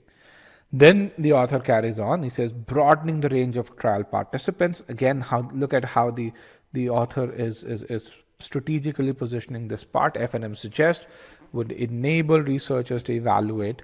Evaluate means look at the pros and cons of a treatment's efficacy for diverse patients under various conditions, and to evaluate its effectiveness for different subgroups. So what the author is saying is there'll be two benefits over here. Again, efficacy and effectiveness. Do we need to know this? No, we don't need to know this. But what we need to really worry about is that there are two benefits. One is that efficacy. The second is the effectiveness of different patient subgroups. And then the author really says, for example, this is to emphasize the point, the value of a treatment for a progressive. So the author is explaining this through this may vary according to the patient's stage of disease. Patients' ages may also affect a treatment's efficacy. So he gives two examples as to the benefits of that. Okay, so the proposal, in addition to increasing the size of to collect less data, it's also to increase the size of trials, and the author really talks about the benefits that would be there, and they're talking about two benefits. There are two examples that are mapped to these two benefits. The other inference that you can draw from this is that as per F&M, when you do this broader trial, you won't need to do the two-step trial as is done currently. Okay. Again, at a very high level, from a passage summary, the first passage paragraph talks about simpler trial, and the author really says, hey, according to F&M, it will not increase the risk, but is likely to reduce the cost. And the author also explains the current scenario. This is explained by the author. The second proposal by F&M is to move towards a larger trial, and the benefits are that you obtain a much more representative sample of total population, and the insights that you gain would give results that are much more representative. Okay. Okay. So with that, let's get to our questions here. Let me just change this, and I want to make sure that I put in the poll questions at a point on the screen over here. Here's my question one. This is how you guys polled. A really great question. Is there a specific indicator to identify a switch between author's view and subject's view?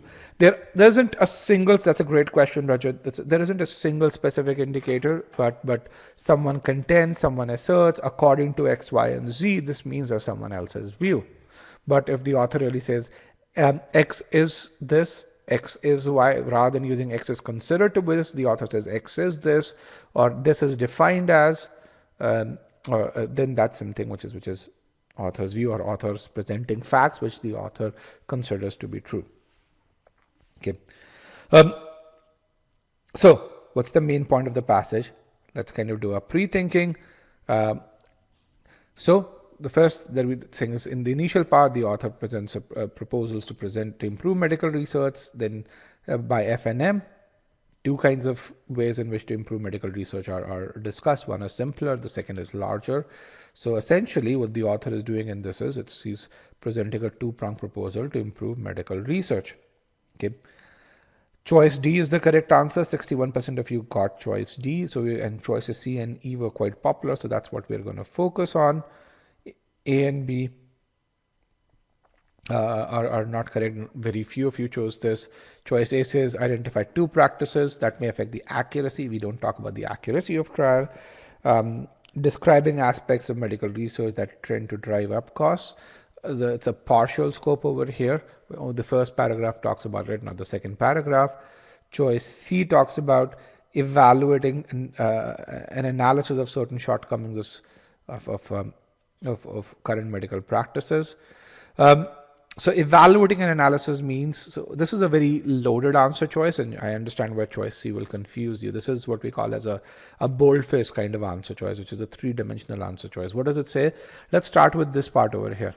Certain shortcomings of current medical practice, certain current medical practices. So this choice says it is an analysis of current of shortcomings of these medical practices. So are we really doing an analysis of certain shortcomings? Well, not really. Are we doing the pros and cons of that analysis? Not really. We are not evaluating the pros and cons, or we're not doing the pros and cons of an analysis of certain shortcomings over here of current medical practices. The purpose of this is to propose an improvement to it. Okay. And when you ask yourself, so for those of you who chose choice C, I think I want you to ask yourself, is the reason why the author wrote this passage, is it to really evaluate some sort of an analysis that was done on shortcomings? And when you really, is that why the author wrote this passage? Yes, no? No, that's not why the author wrote this passage over here. And that's where, when I talked about that skill to visualize this, it's not only limited to the passage, but it's also relevant to the answer choices. What if the choice were evaluating certain shortcomings? Does the author talk about pros of those shortcomings? Does the author talk about any pros?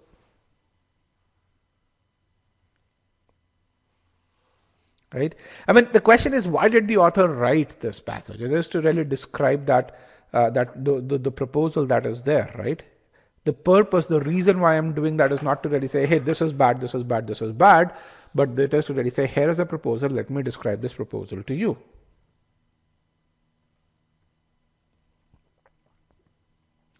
Rokio says, would you say that the main point needs to be disclosed in both paragraphs? Yes, it has to be. It's a main point of the passage. It can't be limited to a single paragraph. And Rokio, when you go through the main point files, you're going to see but 20 examples of such. Okay.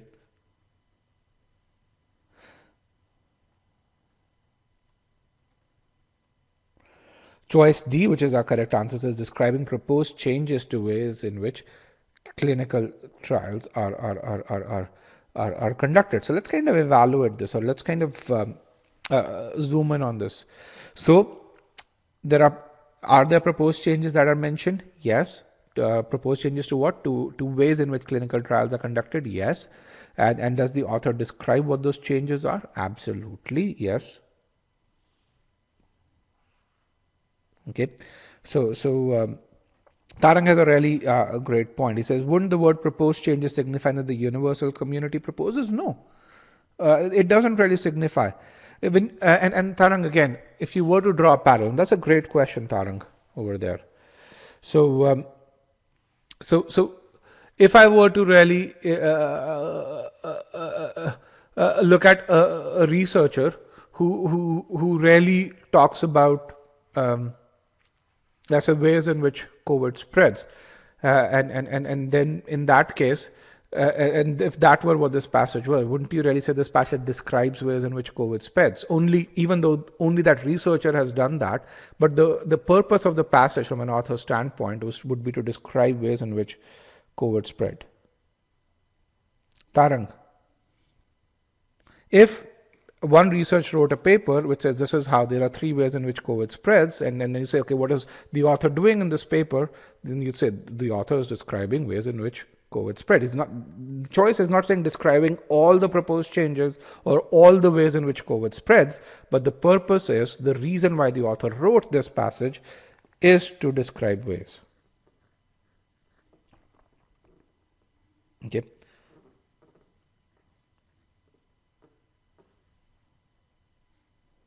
Okay. Piyush says, IMO, the passage is evaluating current research methodology versus the proposed way. So does the author, Piyush, does the author talk about any benefits of the current research methodology? No, it doesn't. If the author were to evaluate, and that's again a great question, he would really say, here is the current research methodology, here is the proposed methodology, here are the benefits of current research methodology, here are the benefits of the proposed methodology. That is what evaluating would have been. Okay. So the author isn't doing that. If the author did do that, then we would have used the word evaluating. And again, that's where understanding that keyword is really important. That's the difference between someone who scores a 90th percentile versus someone who scores a 60th percentile in RC. You both spend the same amount of time. And yes, and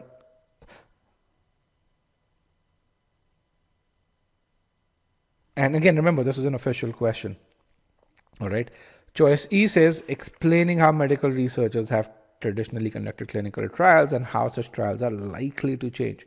We don't know that how those such trials are likely to change overall. So you would really do that, and you'd reject that choice on that. Okay. With that, so what are some of the takeaways? The 40% of you who got this wrong, what did you learn from this?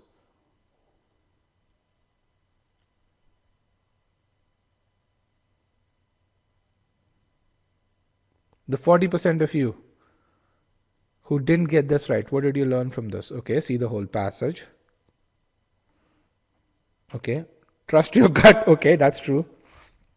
Read all the answers. While you do that, let me get to the second poll over here. Question 2.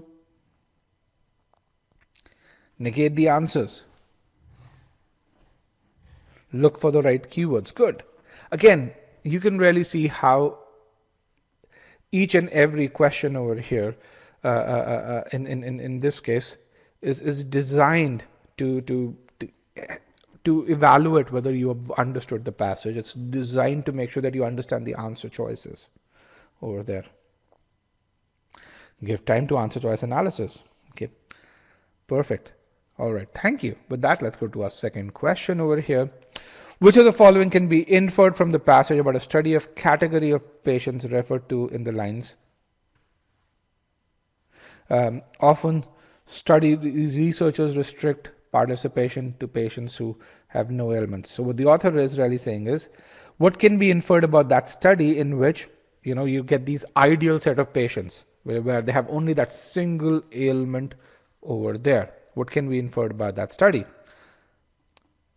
Here is the passage over here. What the author really says is, often researchers restrict a treatment just successful under these conditions can then means it's a second step. Remember the keyword, we evaluated under ideal conditions. So which means its findings really need to be validated. All right. Or the results of that finding are very limited, or these studies only cover ideal conditions. Any of these would be correct. Choice A is our correct answer. its findings may have limited applicability.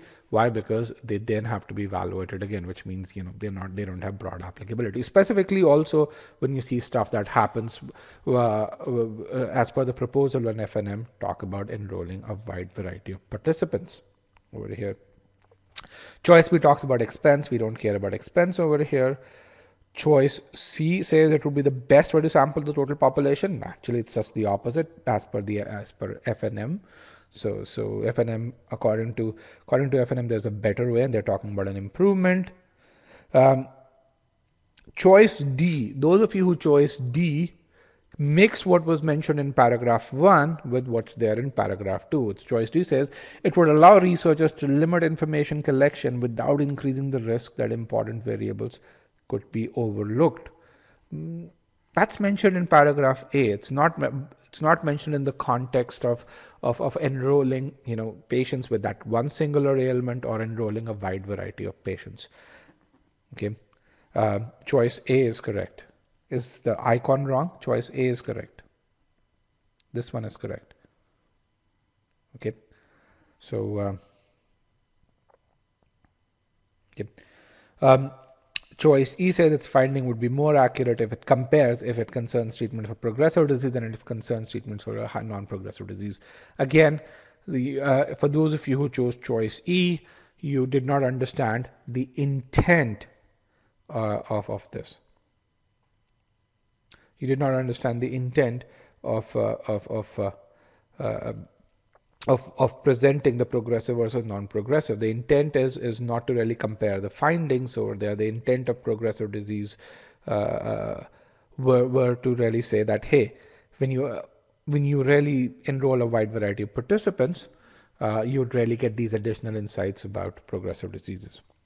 Can I really say how C is opposite? So what does choice C say? It would be the best way to sample the total population of potential patients. What happens when we enroll an ideal set of patients?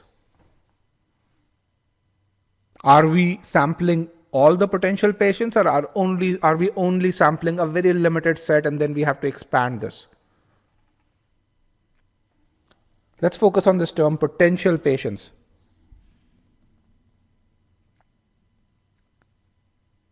If we are sampling a limited set, so are we sampling a total population of potential patients as per the passage?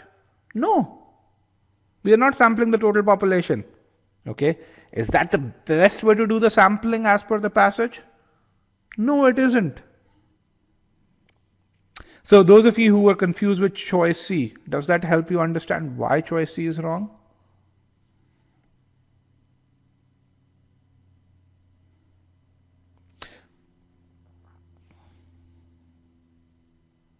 Yes? Okay, perfect. Not really? Why not? The answer is choice A. Choice A. And I'm sorry about this part over here, guys. I'm sorry about the fact that choice D, the annotation says choice D is correct. But choice A is the correct answer. It's the annotation. It's the PowerPoint that messed up over here. Choice A for alpha. 55% of you got it right. Does that clear that piece? And Harsha, if you can make a note. We just updated this presentation.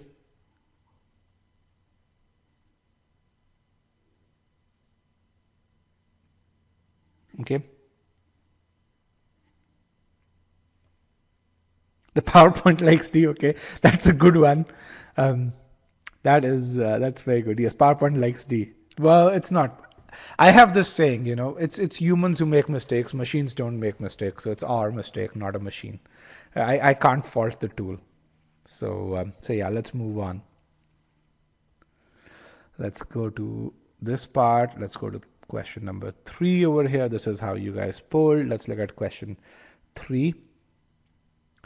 60% of you got it right, which is really impressive, by the way. Question 3 says, it can be inferred that a study limited to patients like those mentioned in often researchers restrict participants who have no ailments beside those being studied would have which of the following advantages. So what would the benefit of this? What can you infer from the passage as the benefit of this study over a study that is proposed by FNM?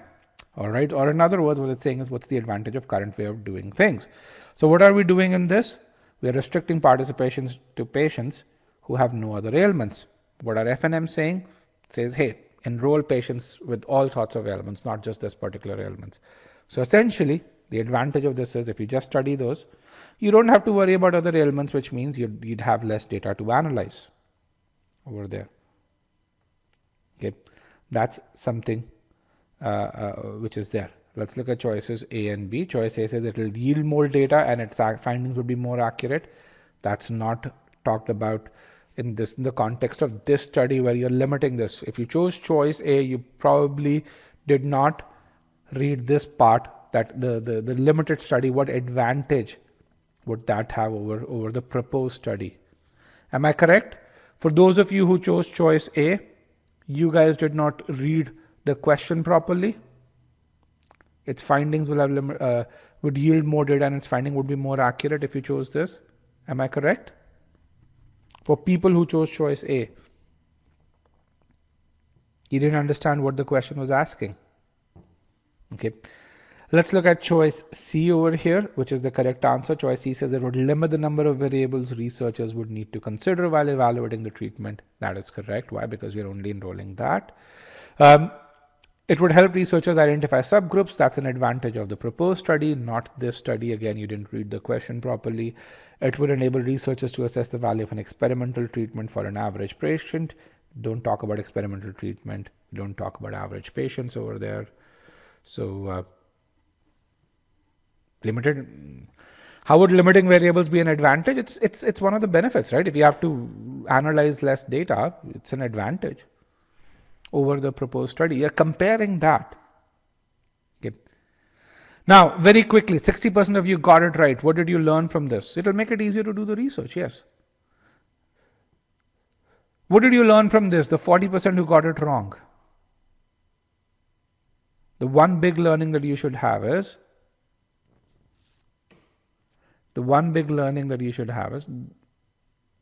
read the question correctly. Read the question correctly. Really important. Slow down while reading the question. Sanjeev says, what's a good accuracy for 700 level RC questions? 4 out of 4 or 5 questions. 65 to 70% is good accuracy over here. Why not E? Does the passage talk about experimental treatment? Does the passage talk about experimental treatment? No. Do you guys know what an experimental treatment is?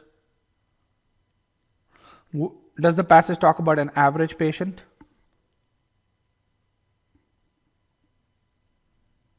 Do you know what an average patient is?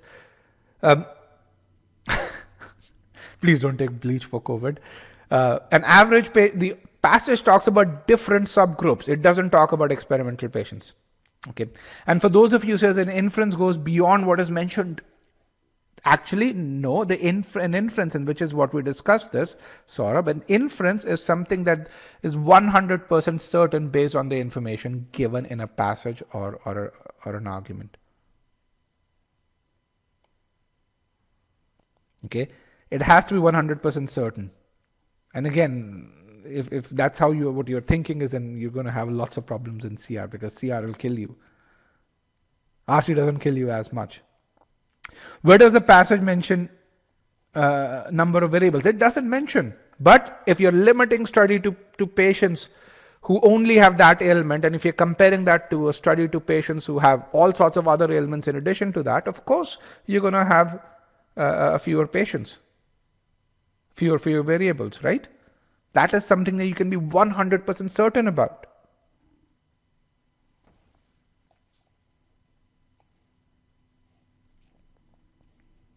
And the question is about the advantage, yes. All right. The next question, it's a purpose question. Let's kind of get, you guys did pretty well on this one too. Passage question 4, it's a purpose question. But 70% of you got it right, so we're going to go through this very quickly. The question says, what's the purpose? What the author mentions this part primarily in order to, which means what's the purpose of him mentioning this? Purpose. Forget about my scribbling. It's bad. Why does the author mention these patients? He really is just to really put an example of the benefits in you of a broader array of enrolling a broader array of patients. Let's look at this over here. Let's focus on choices. Choice C, indicate why a progressive disease may require different treatments at different stages. No, it doesn't indicate why. It doesn't indicate the reason part over here. Okay. And then that's a different example as well. But even for that, if this were the same example, it doesn't indicate the reason for that. Let's look at choice D, illustrate a point, make it a point about enrolling a wide range of patients in the clinical trials. That is correct. Choice E, very few people chose that. Let's look at choice A. Identify the most critical variable or differentiating subgroups of patients. How can you infer that it's the most critical variable, right? There's no mention of that. You can't be 100% that age is that most critical variable over there. Okay.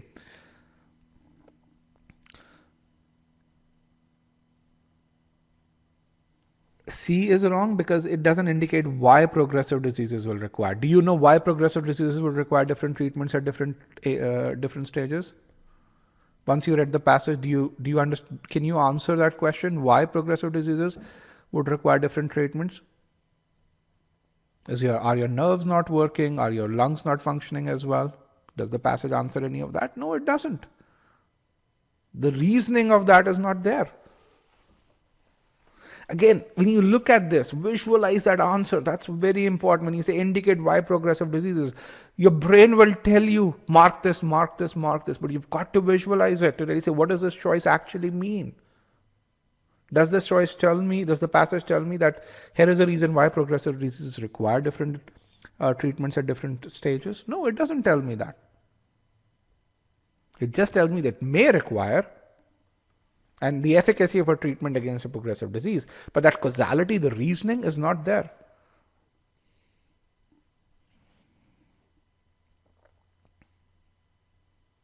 List says, why is E not the answer? Substantiate an argument about problems inherent.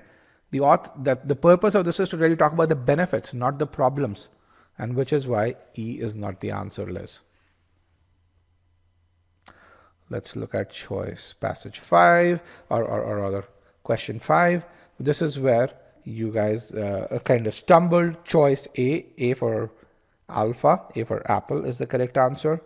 Choice A, and I understand the confusion between choices A and C, so I'm going to really talk about that over there.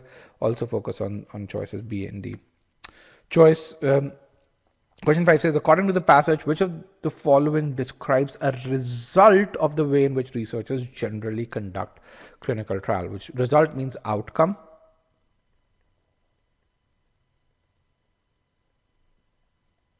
And again, one of the things that he really says, even before I go look at the answer choices, I understand the question. I spend that time doing that over here. So let's talk about this. And again, outcome of what? Let's go. In which the way researchers generally conduct trials. We're not talking about FNM. We're talking about researchers generally conduct trials. Okay. So what are the two things that we know about that? The first thing is that they collect a lot more data as required, which is over here in this page, and that leads to higher costs of data. The second thing is they need to conduct this, and they need to conduct two trials. One is ideal condition, and the second is then they have to enroll in the next stage of patient. That's how researchers generally do this. So either one of these could be the correct answer. Is pre-thinking okay? It could either be this or it could be this. Is that okay? Yes, no? Okay, perfect. Let's look at this. Choice A, which is our correct answer, says they expend resources on storage of information likely to be irrelevant. They collect information which is not as useful, and they spend money on doing that. So yes, they do expend resources on this, and which makes this correct. Let's look at choice C. A lot of you chose choice C, and I'm going to bring my passage back to talk about why choice C is not the correct answer. And so this one is a tricky one. So Choice C says they avoid the risk of overlooking variables that might, let me make sure I remove this part. They avoid the risk of overlooking variables that might affect their findings, even though doing so raises the research cost. Avoid means eliminate. When you avoid a road, you don't take that. Let's just look at what's there. F&M contend that such risk never entirely eliminable. I'm going to highlight that part over here. Never entirely eliminable. Okay. So if the risk is never entirely eliminable, do they avoid that risk? The answer is no. Which is why this particular choice is not correct. For those of you who chose choice C, do you guys know why choice C is wrong? Okay. Choice D and E. If the risk is never entirely eliminable, then they can't be avoiding that risk, right? If the risk is never entirely eliminable, then they can't be avoiding the risk over here. Sorry about that, just one second. If that risk is never entirely eliminable, then you can't be avoiding that risk. Okay. Choice D, because they attempt to analyze too much information, they overlooked facts that could emerge as relevant to their studies. Where did you get this? For those of you who chose choice D, where do you see this? That they overlook facts. In paragraph 1, which is where they are analyzing too much information, does paragraph 1 say that by analyzing too much information, they would be overlooking facts?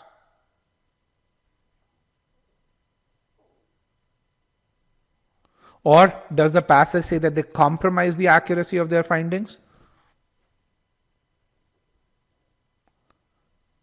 Maud, does the passage say? Does the passage say they compromise the accuracy by collecting? If they collect more information, they compromise the accuracy? Maud, here is the passage. And which is where I think it's really important to understand what the passage is saying. Let me just bring in the notes part over here.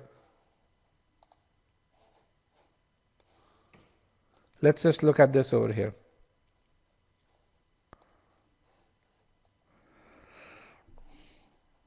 Does it say?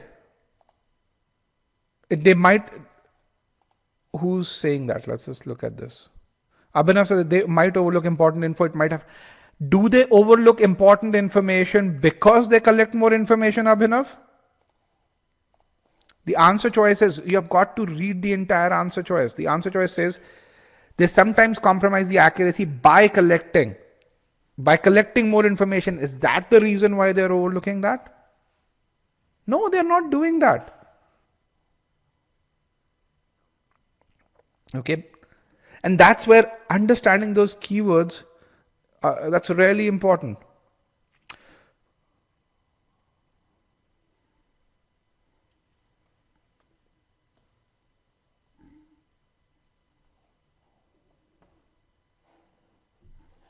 Okay.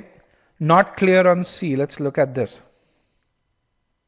Saurabh, let's look at what you're really saying. Let's let everyone read Saurabh's point.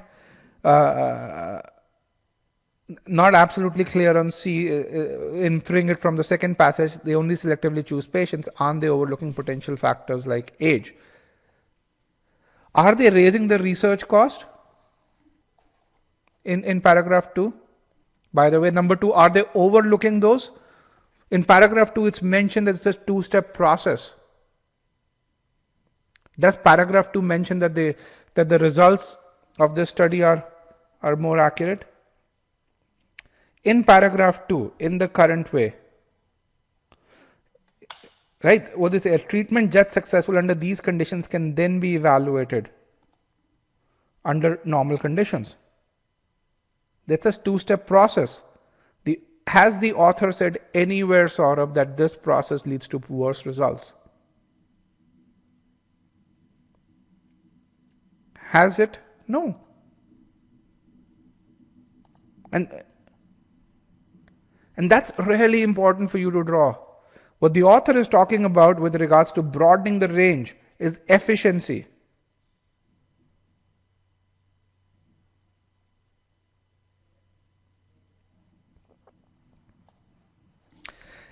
Okay, let's look at this part over here.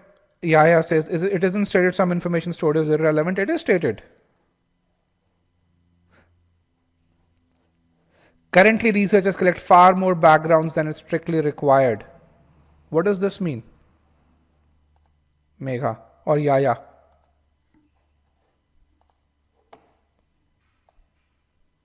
If it's strictly required for trials, then, okay, again, really important to understand where you're faltering, and which is why you need to such detailed solutions. Okay. So can you really see, and we're going to move forward now because we are over our time for the session. I want to talk about what's next steps for you guys. But first things, what have you learned from this? What have you learned from solving the 7 questions that we have solved overall so far?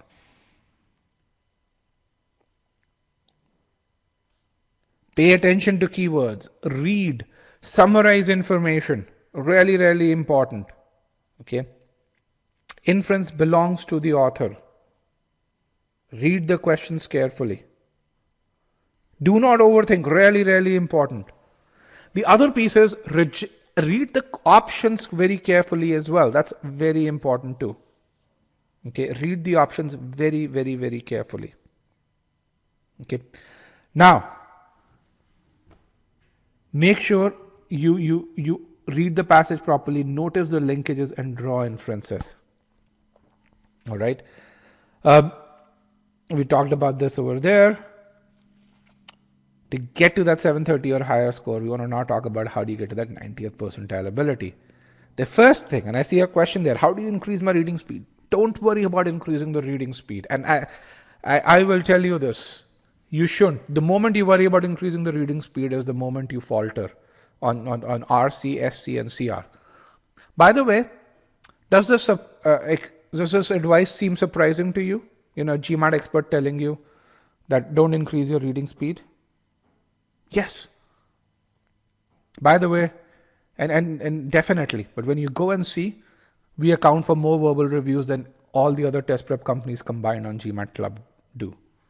And there's a reason for that. Because when you do this, you improve. Second thing is data. So here is the thing. You don't increase your reading speed. You work towards reading strategies and your reading speed automatically increases. Let's talk about why should you read slowly in a time test and how does that increase your speed. This is the input. The output is increased speed over here. Here is how, if you read slowly, you're going to really do. You're going to spend about 3 minutes reading the passage. Not today, not tomorrow, but in 7 to 8 days, once you've solved 20 passages, you're going to spend about 3 minutes reading and comprehending a passage. And as you do that, you would be able to answer each question in about a minute. And you were doing that today. Once you spent 5 minutes reading the passage, you were able to answer, but 70% of the class was able to answer each question in a minute. And I was seeing those numbers come in, and you got great accuracy today. Okay, which means you'd need about 7 minutes per passage. This is going to be for most passages. But every now and then you will still see a passage where you need longer. You need about 4 minutes to read the passage. Now, here is what happens when you get those difficult passages. Your time required to answer a question goes down. The questions in those passages are usually easier over there. Okay, and that's something that you have to understand when you get to this. So read slowly as the passages get more difficult.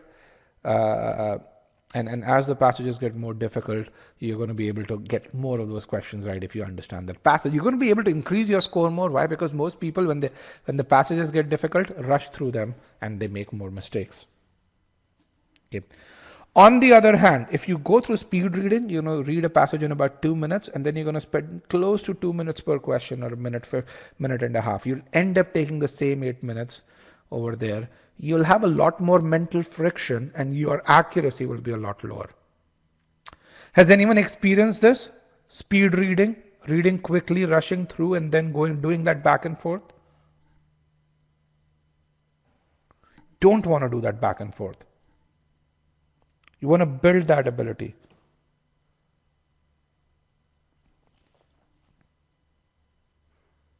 All alternatives look the same, as you really say. The thing which you have to really say is, if you comprehend the passage, you'd be able to get to the answer in 1 minute. Now, some of you may really be saying, how the hell can that happen? Here's what happens when you comprehend the passage. You have a clear idea of what's there in the passage, what's not. You'll have a clear idea of what the author is saying and what someone else is saying. You'll be able to pre-draw inferences. You will understand the keywords.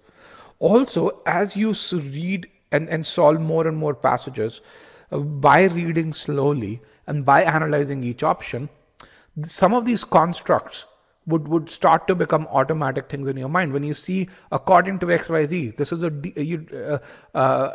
XYZ consider, imply, and so on and so forth. What you're going to see is these constructs will start automatically you'd start to visualize these constructs automatically, which is where you'd have an automatic increase in speed. Okay. Abhinav says, take care of accuracy and the speed will take care of itself. Is that what you want to say? Yes and no. And I want to say no to this. Why? Because you could take care of accuracy by reading a passage 5 times. And then if you do that, then your speed is not going to increase. Why? Because you're increasing your comprehension by reading something 5 times. What I am really saying is use keywords, read slowly, infer, but read the passage just once. Okay, does that make sense? Abhinav? Okay, that's a very big difference. No one calls me sir, by the way. Here are some examples of students. Someone who studied at Columbia Business School, one of her former students, scored 740 on the GMAT. She says, you should read all the text, not just the first and last sentence of each paragraph. As long as you understand the whole paragraph, it takes only 30 to 50 seconds to answer each question. Okay, you can actually go watch these interviews. They're all on our YouTube session, YouTube channel overall.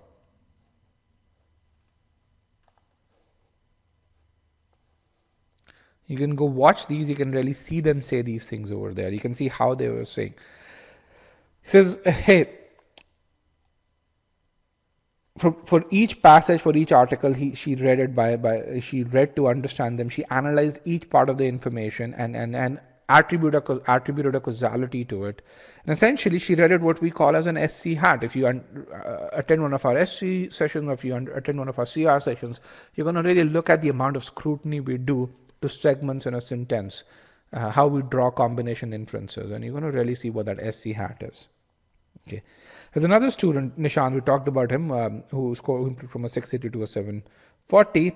He says, what you realize is that you have enough time to cover all questions. Do not stress about timing at all. He knows this because he took the GMAT 5 times. In the first 4 attempts, he stressed about timing. He couldn't improve.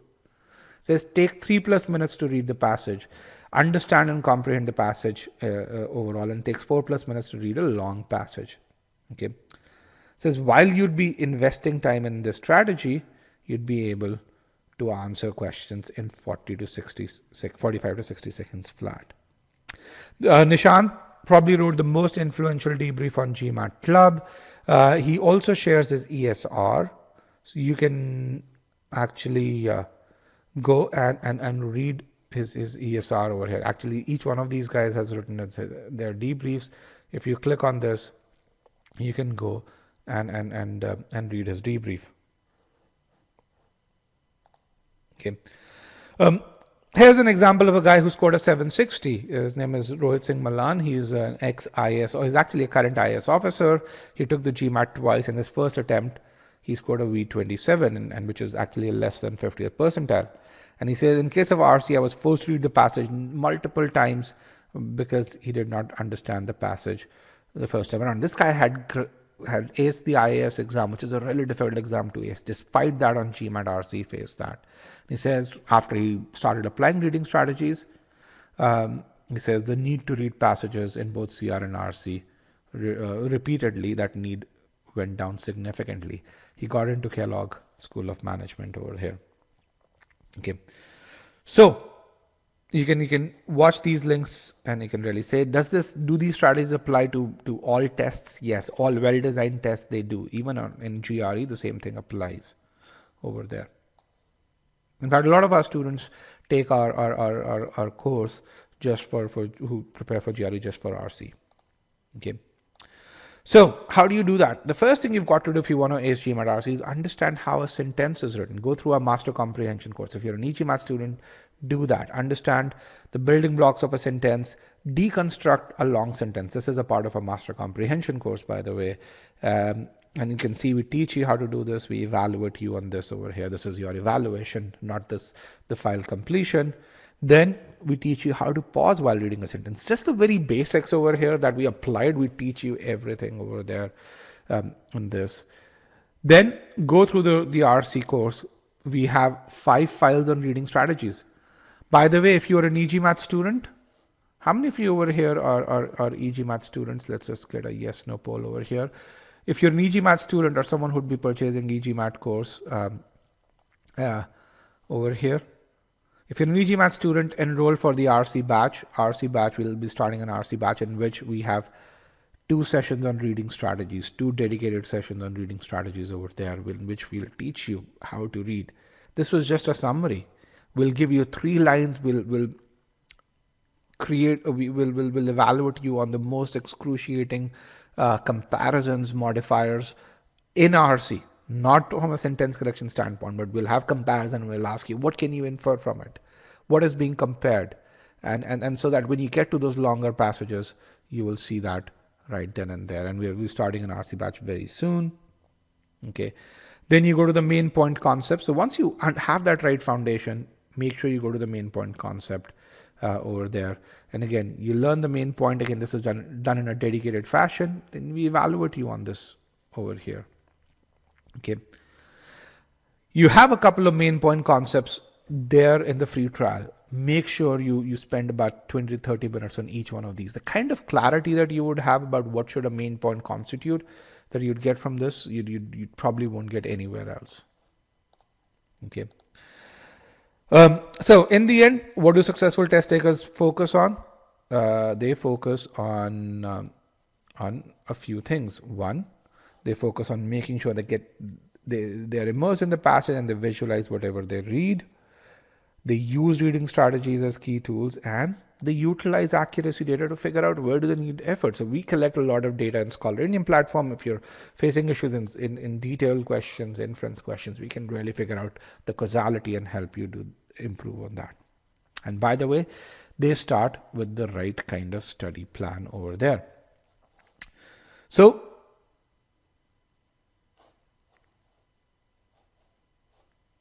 with that, I want to thank you for joining me today. I know some of you have been asking for that study plan link. You guys can get the same thing over here. And I want to thank you guys for joining me today. So I had a question. Does the computer adaptive nature work within a passage as well? Yes. So if you make mistakes over there, on the GMAT, the test takers, the test makers have about 8 to 10 questions for every paragraph. Depending on how you're doing, they can change the questions. There's adaptiveness over there. While I answer your other questions, and at this point I would be happy to, I'd like to get some feedback on the webinar and as well as your takeaways. So if you can provide that feedback and takeaways over here, that'd be great. Session PDF. Yes, you can download the session PDF as well over here.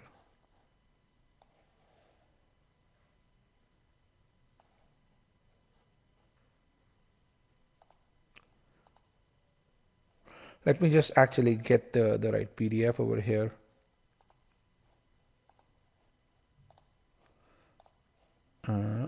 Just give me 1 second.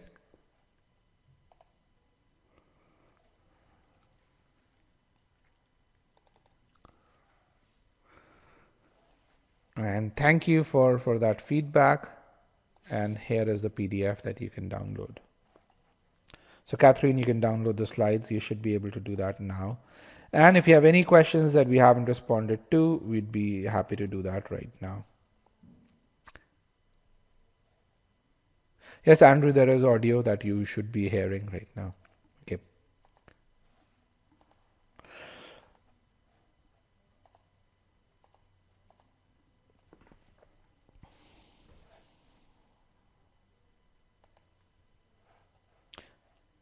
Are there recorded videos on our YouTube channel? You can see the recorded videos in previous sessions. What about jargons in RC? GMAT RC is not a test of vocab. I understand GRE RC does have vocab in it, but on the GMAT, when you see an RC passage, what you would find is that even if you see a slightly difficult word, you'd be able to infer the same. So yeah. So don't worry about that. And that's one of the things, actually, one of the concepts that we say, how do you, in reading strategies, we teach you, how do you infer meaning of difficult words from the information, from the context that's out there.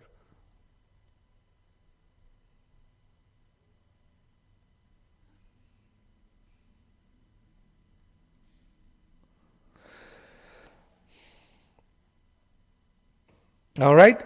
Thank you very much, guys. With that, I want to thank you guys for joining me today, and good luck for your future GMAT preparation. I look forward to seeing you on e-GMAT.com. Also, remember that we have our quant workshop tomorrow, so definitely attend that.